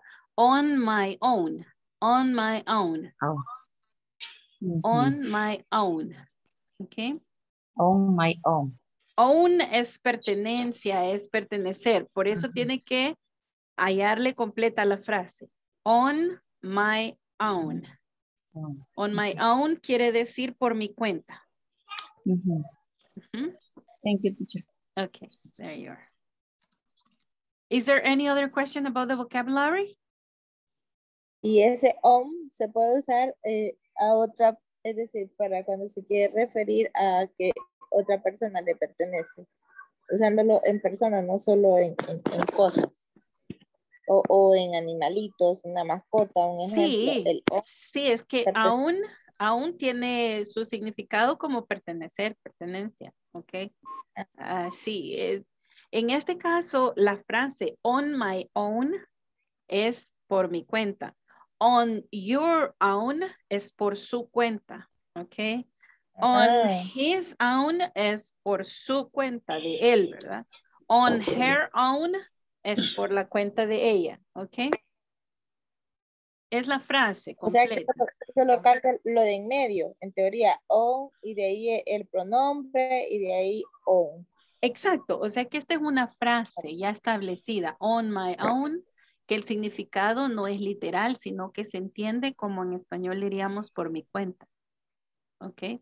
Porque si nosotros tradujéramos, por ejemplo, por mi cuenta al inglés, ¿cómo lo traduciríamos así literalmente? For my account, ¿verdad? Nada que ver. Ajá. Existe esta frase que quiere decir por mi cuenta, ¿ok? Por mí mismo, ¿ya? O sí, por mí mismo, ¿ya? Por mí mismo sería by myself, entonces es más por mi cuenta, ¿ok? Ya, gracias. Ok. Bien, luego tenemos estas dos preguntas acá. What are some of the things Ever and Beth are doing these days? Y la número 2, what things do you have in common with the people in the conversation? Ustedes van a dar esta respuesta. ¿Qué cosas tienen ustedes en común con la gente que está hablando en esta conversación? ¿Ok? Así que, bien. Practicamos la conversación, ¿ok? Y discutimos eso. Cabal 10 minutitos. ¿Ok?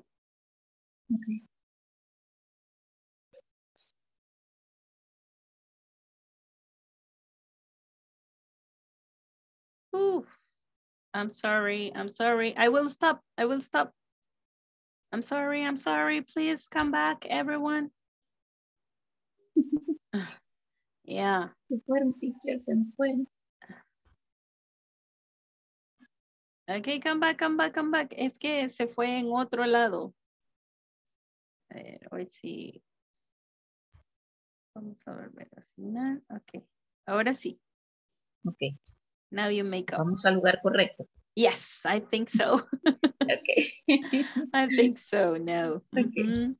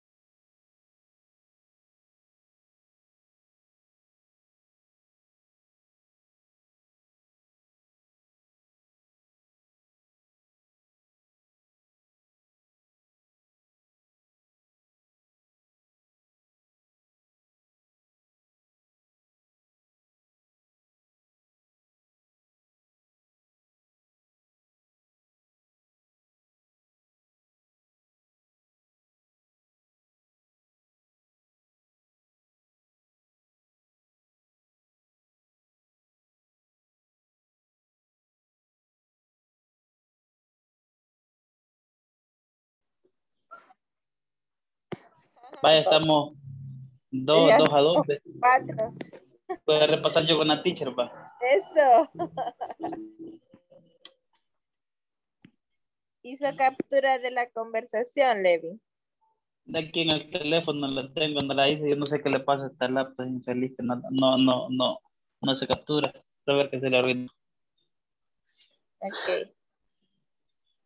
Teacher, Hoy si me voy a sacar 10. Could you practice with me? De máster me dejó.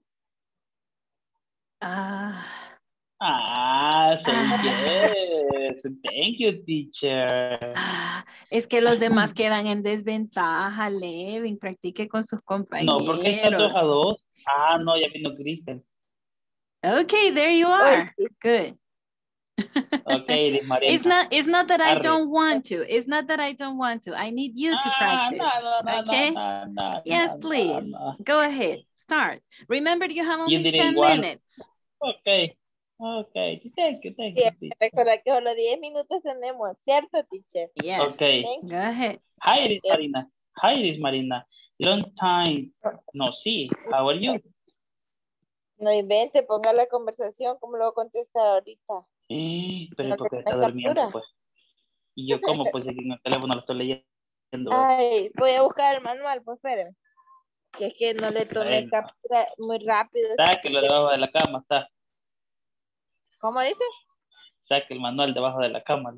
Ahí está. No, qué malo. Aquí al lado lo tengo. La cama no. ¿Cómo es?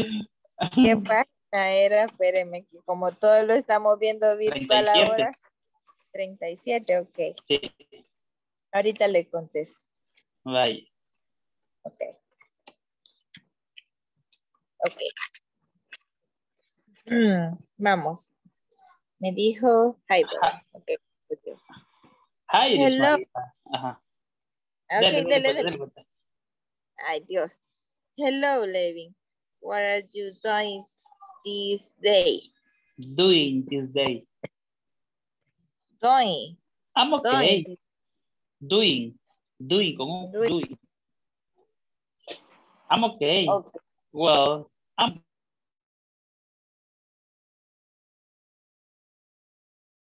Training in English day.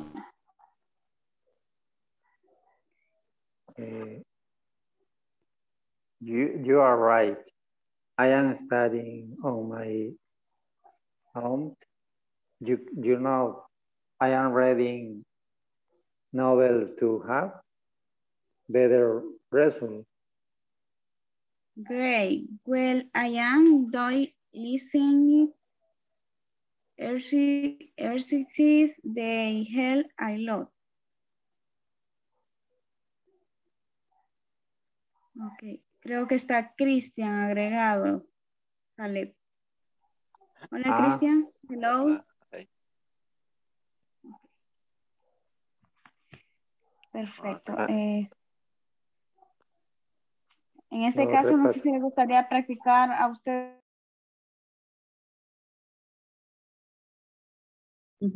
What are some of the things ever in bed are doing this day? ¿Qué es lo que hacen igual o mismo, lo mismo de ese día? No.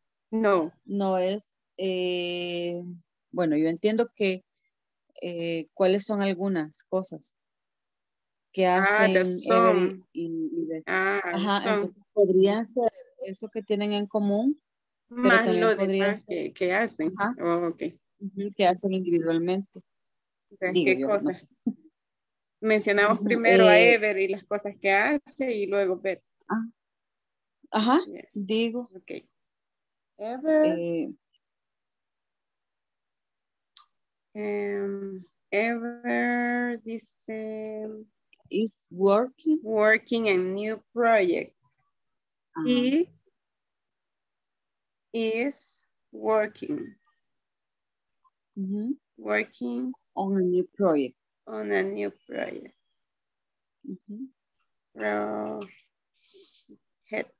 Project.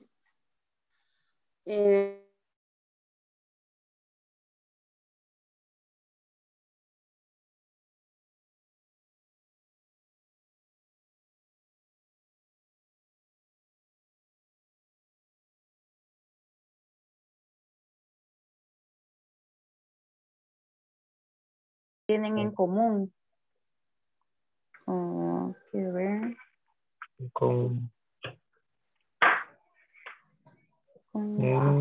¿Cuál es la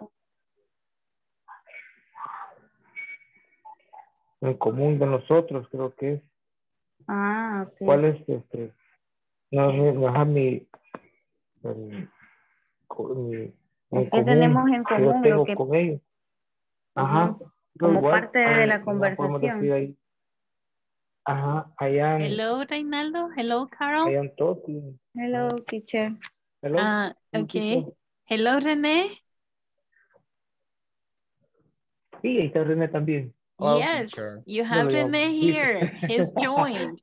Okay, practice with them, René, please. Join. Yeah, of course. Right now, just Sorry, René. about it, but right now I'm going to try with them. You know. Okay, okay, go ahead. That's perfect.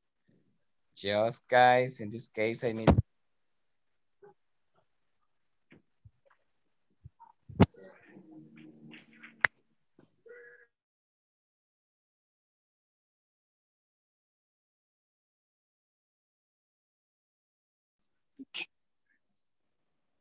Ever dice que está en un nuevo proyecto de un trabajo, en un nuevo trabajo. Hello, Pongamos girls. eso. En inglés, ajá. Ever is, okay, Ever is, English, please. Yes. Ever is working. Is working on a new project. Excellent.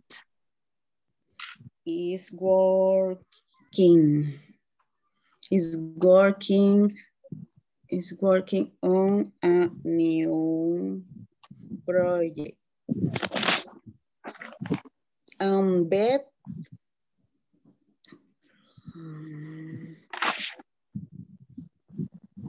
Bet that song with what a coincidence I am. Eso es lo que está haciendo Ever, ¿verdad? Yes. Okay. English is essential. I know college. To complete the course is taking a training in English this day. English is essential this day. I am studying on my own. You know, I am reading novels. And bet this I am studying on my own. Ella es estudiante. Ajá. I am reading. Y lee novels so hard, bitter. I am reading. Ajá. Vaya.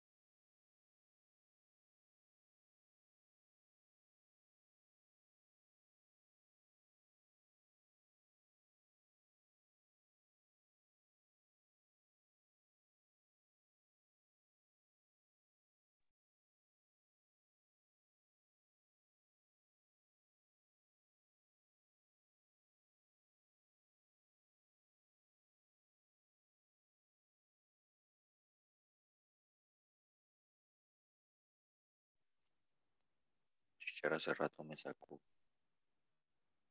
Hello, everyone. Parece que no había entrado en ninguna break room. Me sacó la aplicación. No podía entrar. No, because I'm just sharing. Okay, I'm sharing just to save some time. Okay, let's see. Let's look at these questions. What are some of the things Ever and Beth? I'm sorry, I can't see. It says, Ever and Beth are doing these days. What are some of the things Ever and Beth are doing these days? Let's look at this. Lisette, please, give me your answer. Ever is...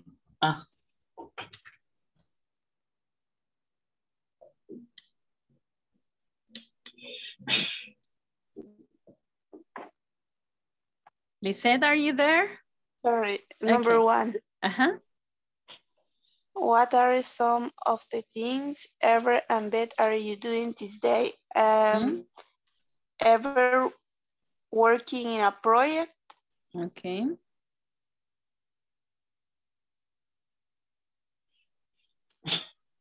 Se ha quedado trabado mi Okay, working on a project, In a project. On a new project. Right? Yes, creo que sí. Okay. Working on, así entero, working on es trabajando en algo, ¿verdad? Trabajando en algo. So working on a project or a new project. Okay? Okay. Taking English course.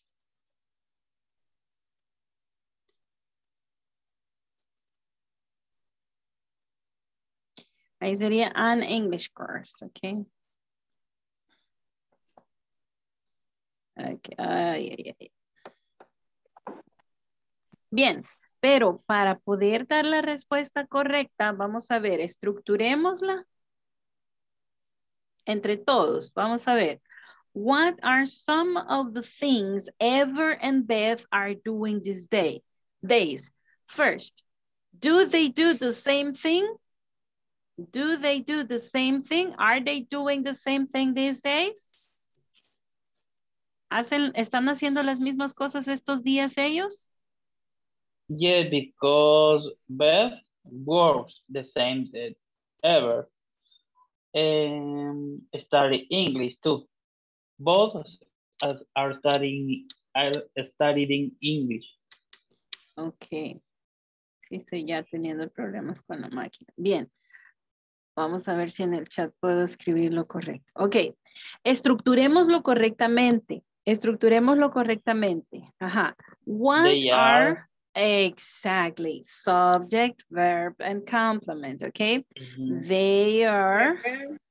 ¿Y están los dos haciendo lo mismo? No exactly. Okay. No, because Ever has another project. Okay. Have a project. Ever is working on a new project. On a new project, okay. And what else? ¿Qué más? He's taking an English course. Okay, on a new project. ¿Y hay alguna otra actividad? Doing listening exercise. Okay, entonces veamos así. Ever is working on a new project. And what is Beth doing? ¿Qué otra actividad aparte del curso de inglés dice Beth que está haciendo? Listen exercise. He's está reading leyendo reading novels. To have better results. Está leyendo novelas. Beth. Beth, and Ever is taking a training in England. He's studying on her own. Ok, bien, vamos a ordenar esto, ok. Todos tenemos exactas, las respuestas están correctas, pero ordenémoslas, ok. Ordenémoslas cómo contestaríamos para que nos entiendan, porque si no, así todo revuelto no nos van a entender la respuesta, ¿verdad? Entonces, Ever is working on a new project. Esa sería la primera, punto, right? Yeah. Then, yes. They are taking... Taking an English course. Excellent, an English course. And Ever is doing listening exercise.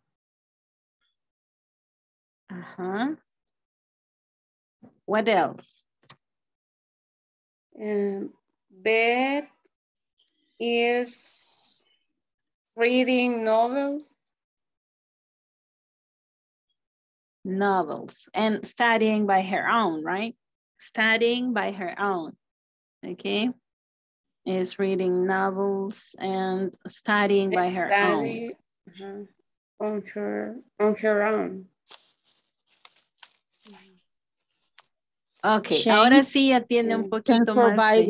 when you change this phrase when you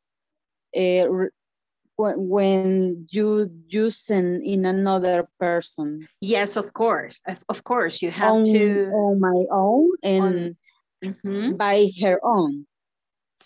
Not exactly by, on her own. Okay. On her own. Yes, on her okay. own. Porque by es para la frase by herself, que ya es diferente, pero es similar, pero es diferente. Okay. Es que I heard that you say that. Did I say by? I'm sorry. By her own. Yeah. Oh, I'm sorry. I'm sorry. Okay. Okay, it's on her own. On her own. Thank you. Thank you for the observation, Estela. Okay. So let's see. Are you doing the things to improve your English while you are taking this course? What activities are you doing these days to improve your English learning? ¿Ustedes están haciendo algo similar que ellos? Listen. Yes.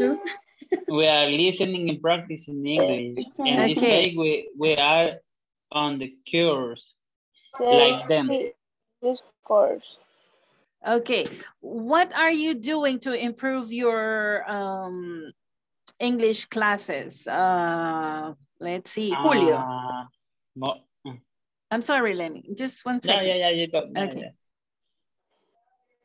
Julio, are you doing something to, anything to improve your English? Nosotros contestamos, we are studying English on Monday or Friday. Ok, sí, porque la segunda pregunta es correcta. Exactamente eso es la respuesta, Julio. Ahora, mi pregunta era si ustedes están haciendo algo para mejorar su inglés, así como ellos están haciendo algo. Sí. Yes. Yes. Listening exercises. Listening exercises. Okay. Very good. Okay. Think about that and let's talk about that tomorrow because we are off the clock. It's 10:07. No sé por qué se me pasa tanto el tiempo, chicos. De veras que no sé si ustedes lo sienten hasta ahí. Si lo sienten, perdónenme. No es mi intención alargarme. Okay. I was looking that, but I don't say you. But tell us. Es que a veces no es que no me dé cuenta de la hora, sino que la actividad va, que no hay que cortarla, pues terminamos, ¿verdad? The activity is interesting. Yes, of course. Okay, people. So Ileana is staying with me and just let me call the roll for the last time tonight. I think I didn't take teacher. Okay, but just 1 second. Let me call the roll. Lista, teacher. Yes, I'm calling the roll right now.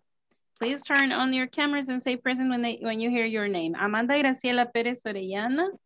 Present, teacher. Okay. Se me cerró otra vez. Ajá. Caleca Bisaí Marinero Asensio. Present, teacher. Candelaria de Los Ángeles Nolasco de Flores. Carol Ivet Chávez Reyes. Present, teacher. Cristian Edenilson Ayala Ramírez. Present, teacher. Delmi Guadalupe Martínez Marroquín. Present, teacher. Estela Mabel Orellana de Del Cid. Present, teacher. Ileana Carolina Calderón Cisneros. Present, teacher. Iris Marina Portillo de Reyes. Present, teacher. Iris Janet Barrera Herrera. Present. Julio César Ramírez Arevalo. Present. Karen Marisela Rivera de Martínez. Present, teacher. Carla Raquel Mendoza Hernández. Present, teacher. Kenny Lisette Cuellar de Barrientos. Present, teacher. Levin Giovanni Martínez. Present. Lisette del Carmen Hernández Mismí. Present. Marta Lidia Godínez.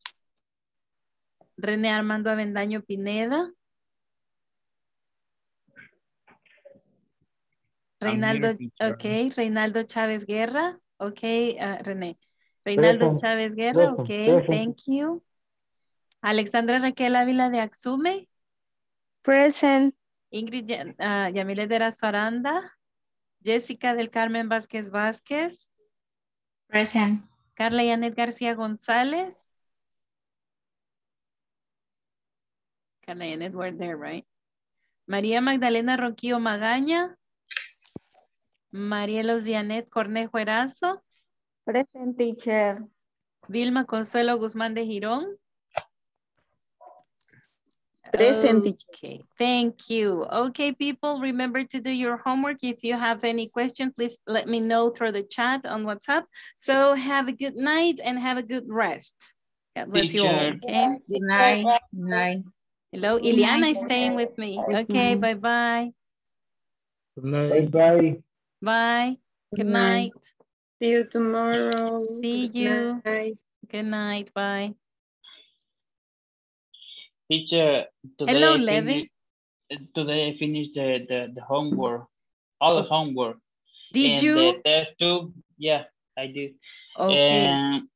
And the academy called me about yesterday. I didn't assist here.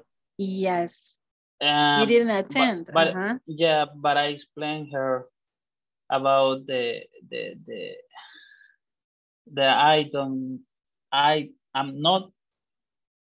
I wasn't here. Que no estaba aquí. Ah, okay. You were not at home. No, in this case, I was in my work and I have an internet and I didn't recharge the internet. Oh, okay. I didn't have the internet connection. Okay. Yeah, of course. And I came to say you that, and today called me and told me, today you are going to the class, right? Yeah, of course. Okay. I said that the academy. Okay, and no excuse me, problem. teacher. But you know what? From now on, please try not to miss any class, okay? Yeah. Okay. Teacher. Okay. Thank you teacher. for Have letting me know, Levin. Have a good night. Okay. Okay. Hello, Ileana. I'm sorry. Here we are. Do you have any question that I can help you with? You're muted. You're muted. Okay. Excuse me, teacher. No problem. Tell me. Tell me. How can I help you? I have a question. Lección.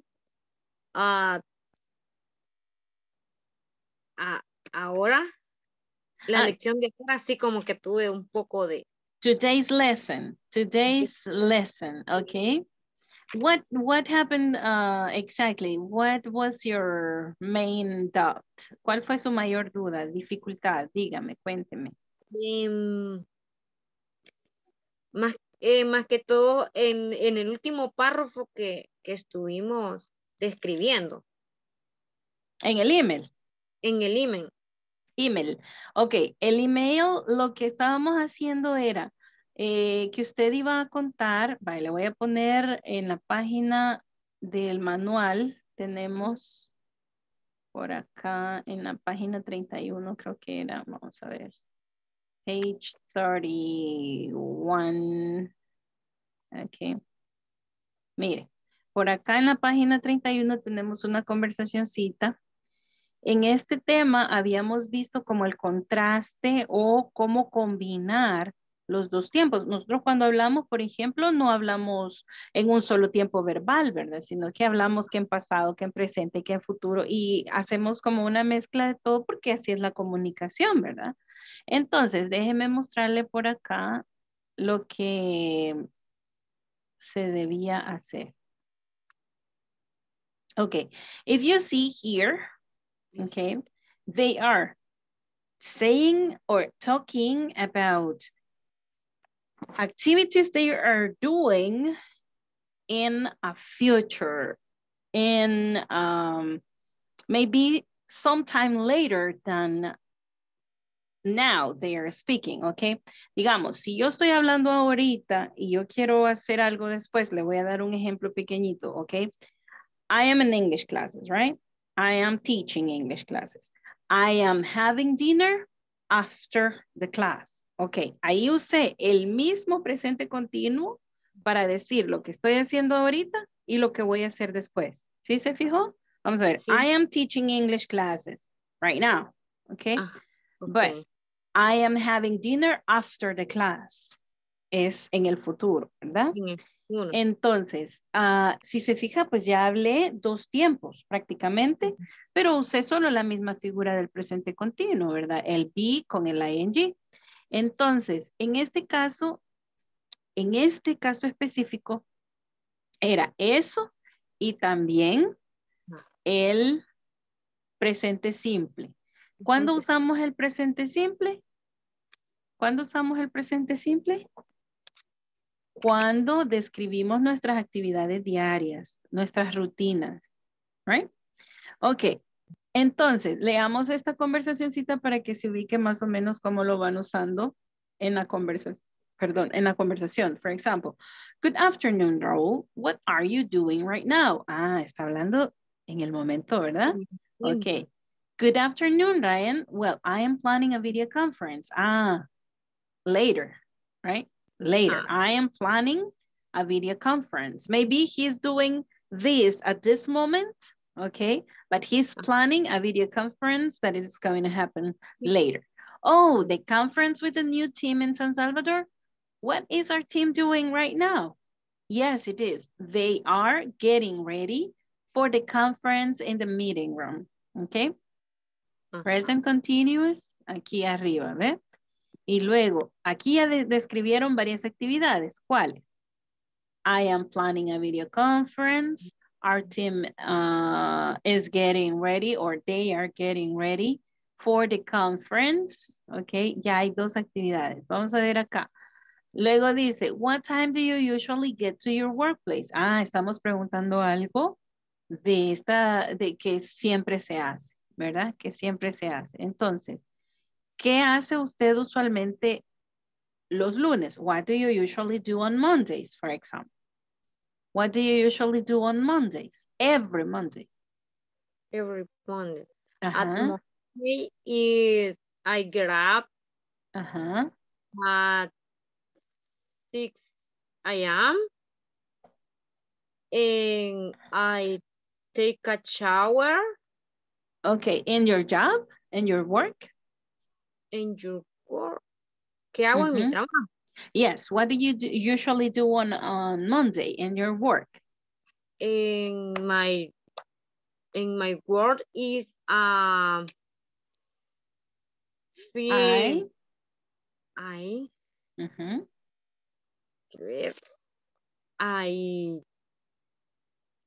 ¿cómo puedo decir? Que reviso primero los documentos pendientes. I check. I check. I check. The files. The file, esta palabra se me olvidó. Okay. I check the files from yesterday. Okay. I check the files from yesterday. Okay. What else? What else do you do? I call client and promote.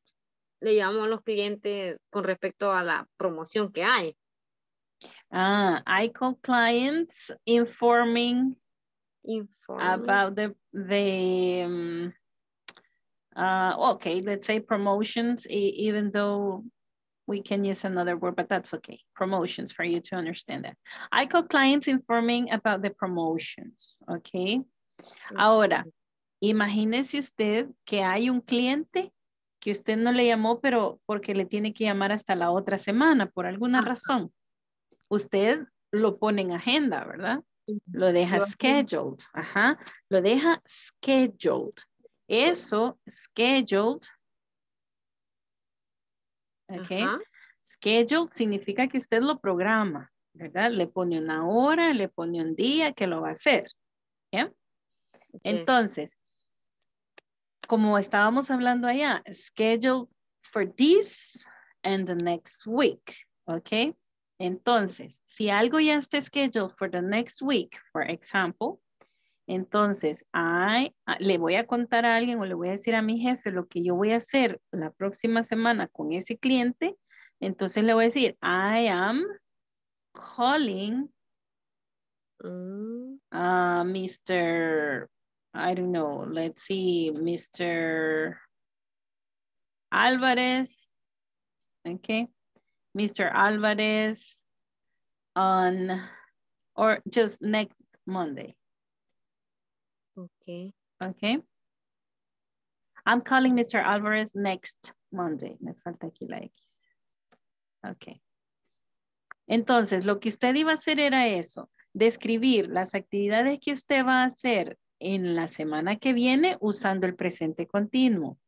Y describir las actividades que usted normalmente hace o usually you do en su trabajo, ¿ok? Como una actividad rutinaria, ¿ve? Esto era lo que iba a hacer, describir libremente, ya usando los dos tiempos, ¿verdad? Ajá. ¿Estamos bien hasta ahí? Sí, teacher, hoy sí ya entendí. Claro. Ok. Muy bien. Do you have any other question? Con respecto al curso, usted explica muy bien. Ok, thank you. He sido yo la que no he estado como muy a fondo últimamente. Okay. Sí, pero and sí. why is that? Why is that? How come that you're not, I mean, to the bottom and this? A ver, ¿por qué no se ha metido del todo? Vamos a ver. Esta semana ha sido bien en el trabajo, quizás bien pesado por la semana que fue del Black. Very busy week. Okay. Aparte, también un poco yo padezco bastante de migraña. Oh, migraine, okay. Y por eso ha habido como unas clases que más que todo como oyente, pero sí trato por ejemplo, el siguiente día trato de buscarla en YouTube, la clase, y ahí me pongo como al día. Good. Pero no es como cuando usted la está explicando personal. Okay. Yeah, you're right. It's not the same thing, but at least you catch up. Al menos se pone el día, ¿verdad? Menos al día. Okay. Y hasta Go ahead, please. Creo que lo que quizás más me está costando ahorita es cómo pronunciarlo. Okay. Como que no me suelto quizás a quererlo captar bien. A decirlo, a hablarlo.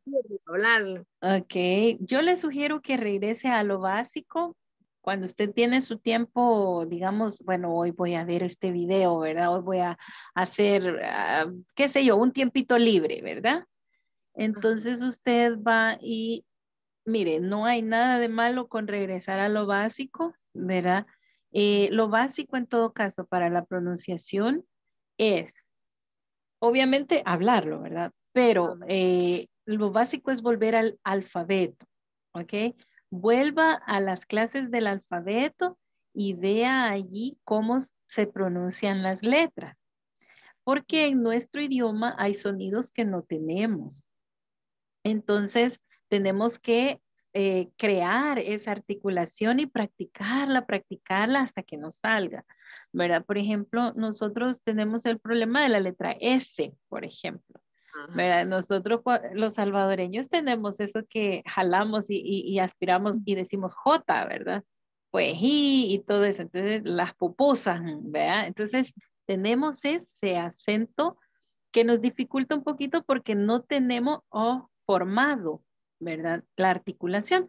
Entonces, de la palabra. Entonces, es bueno que vaya y estudie el alfabeto, letra por letra, para que vea cuál es el sonido.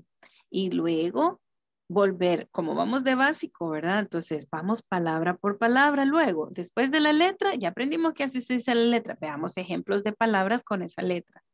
Por ejemplo, no tenemos la costumbre de cerrar la letra M al final, ¿verdad?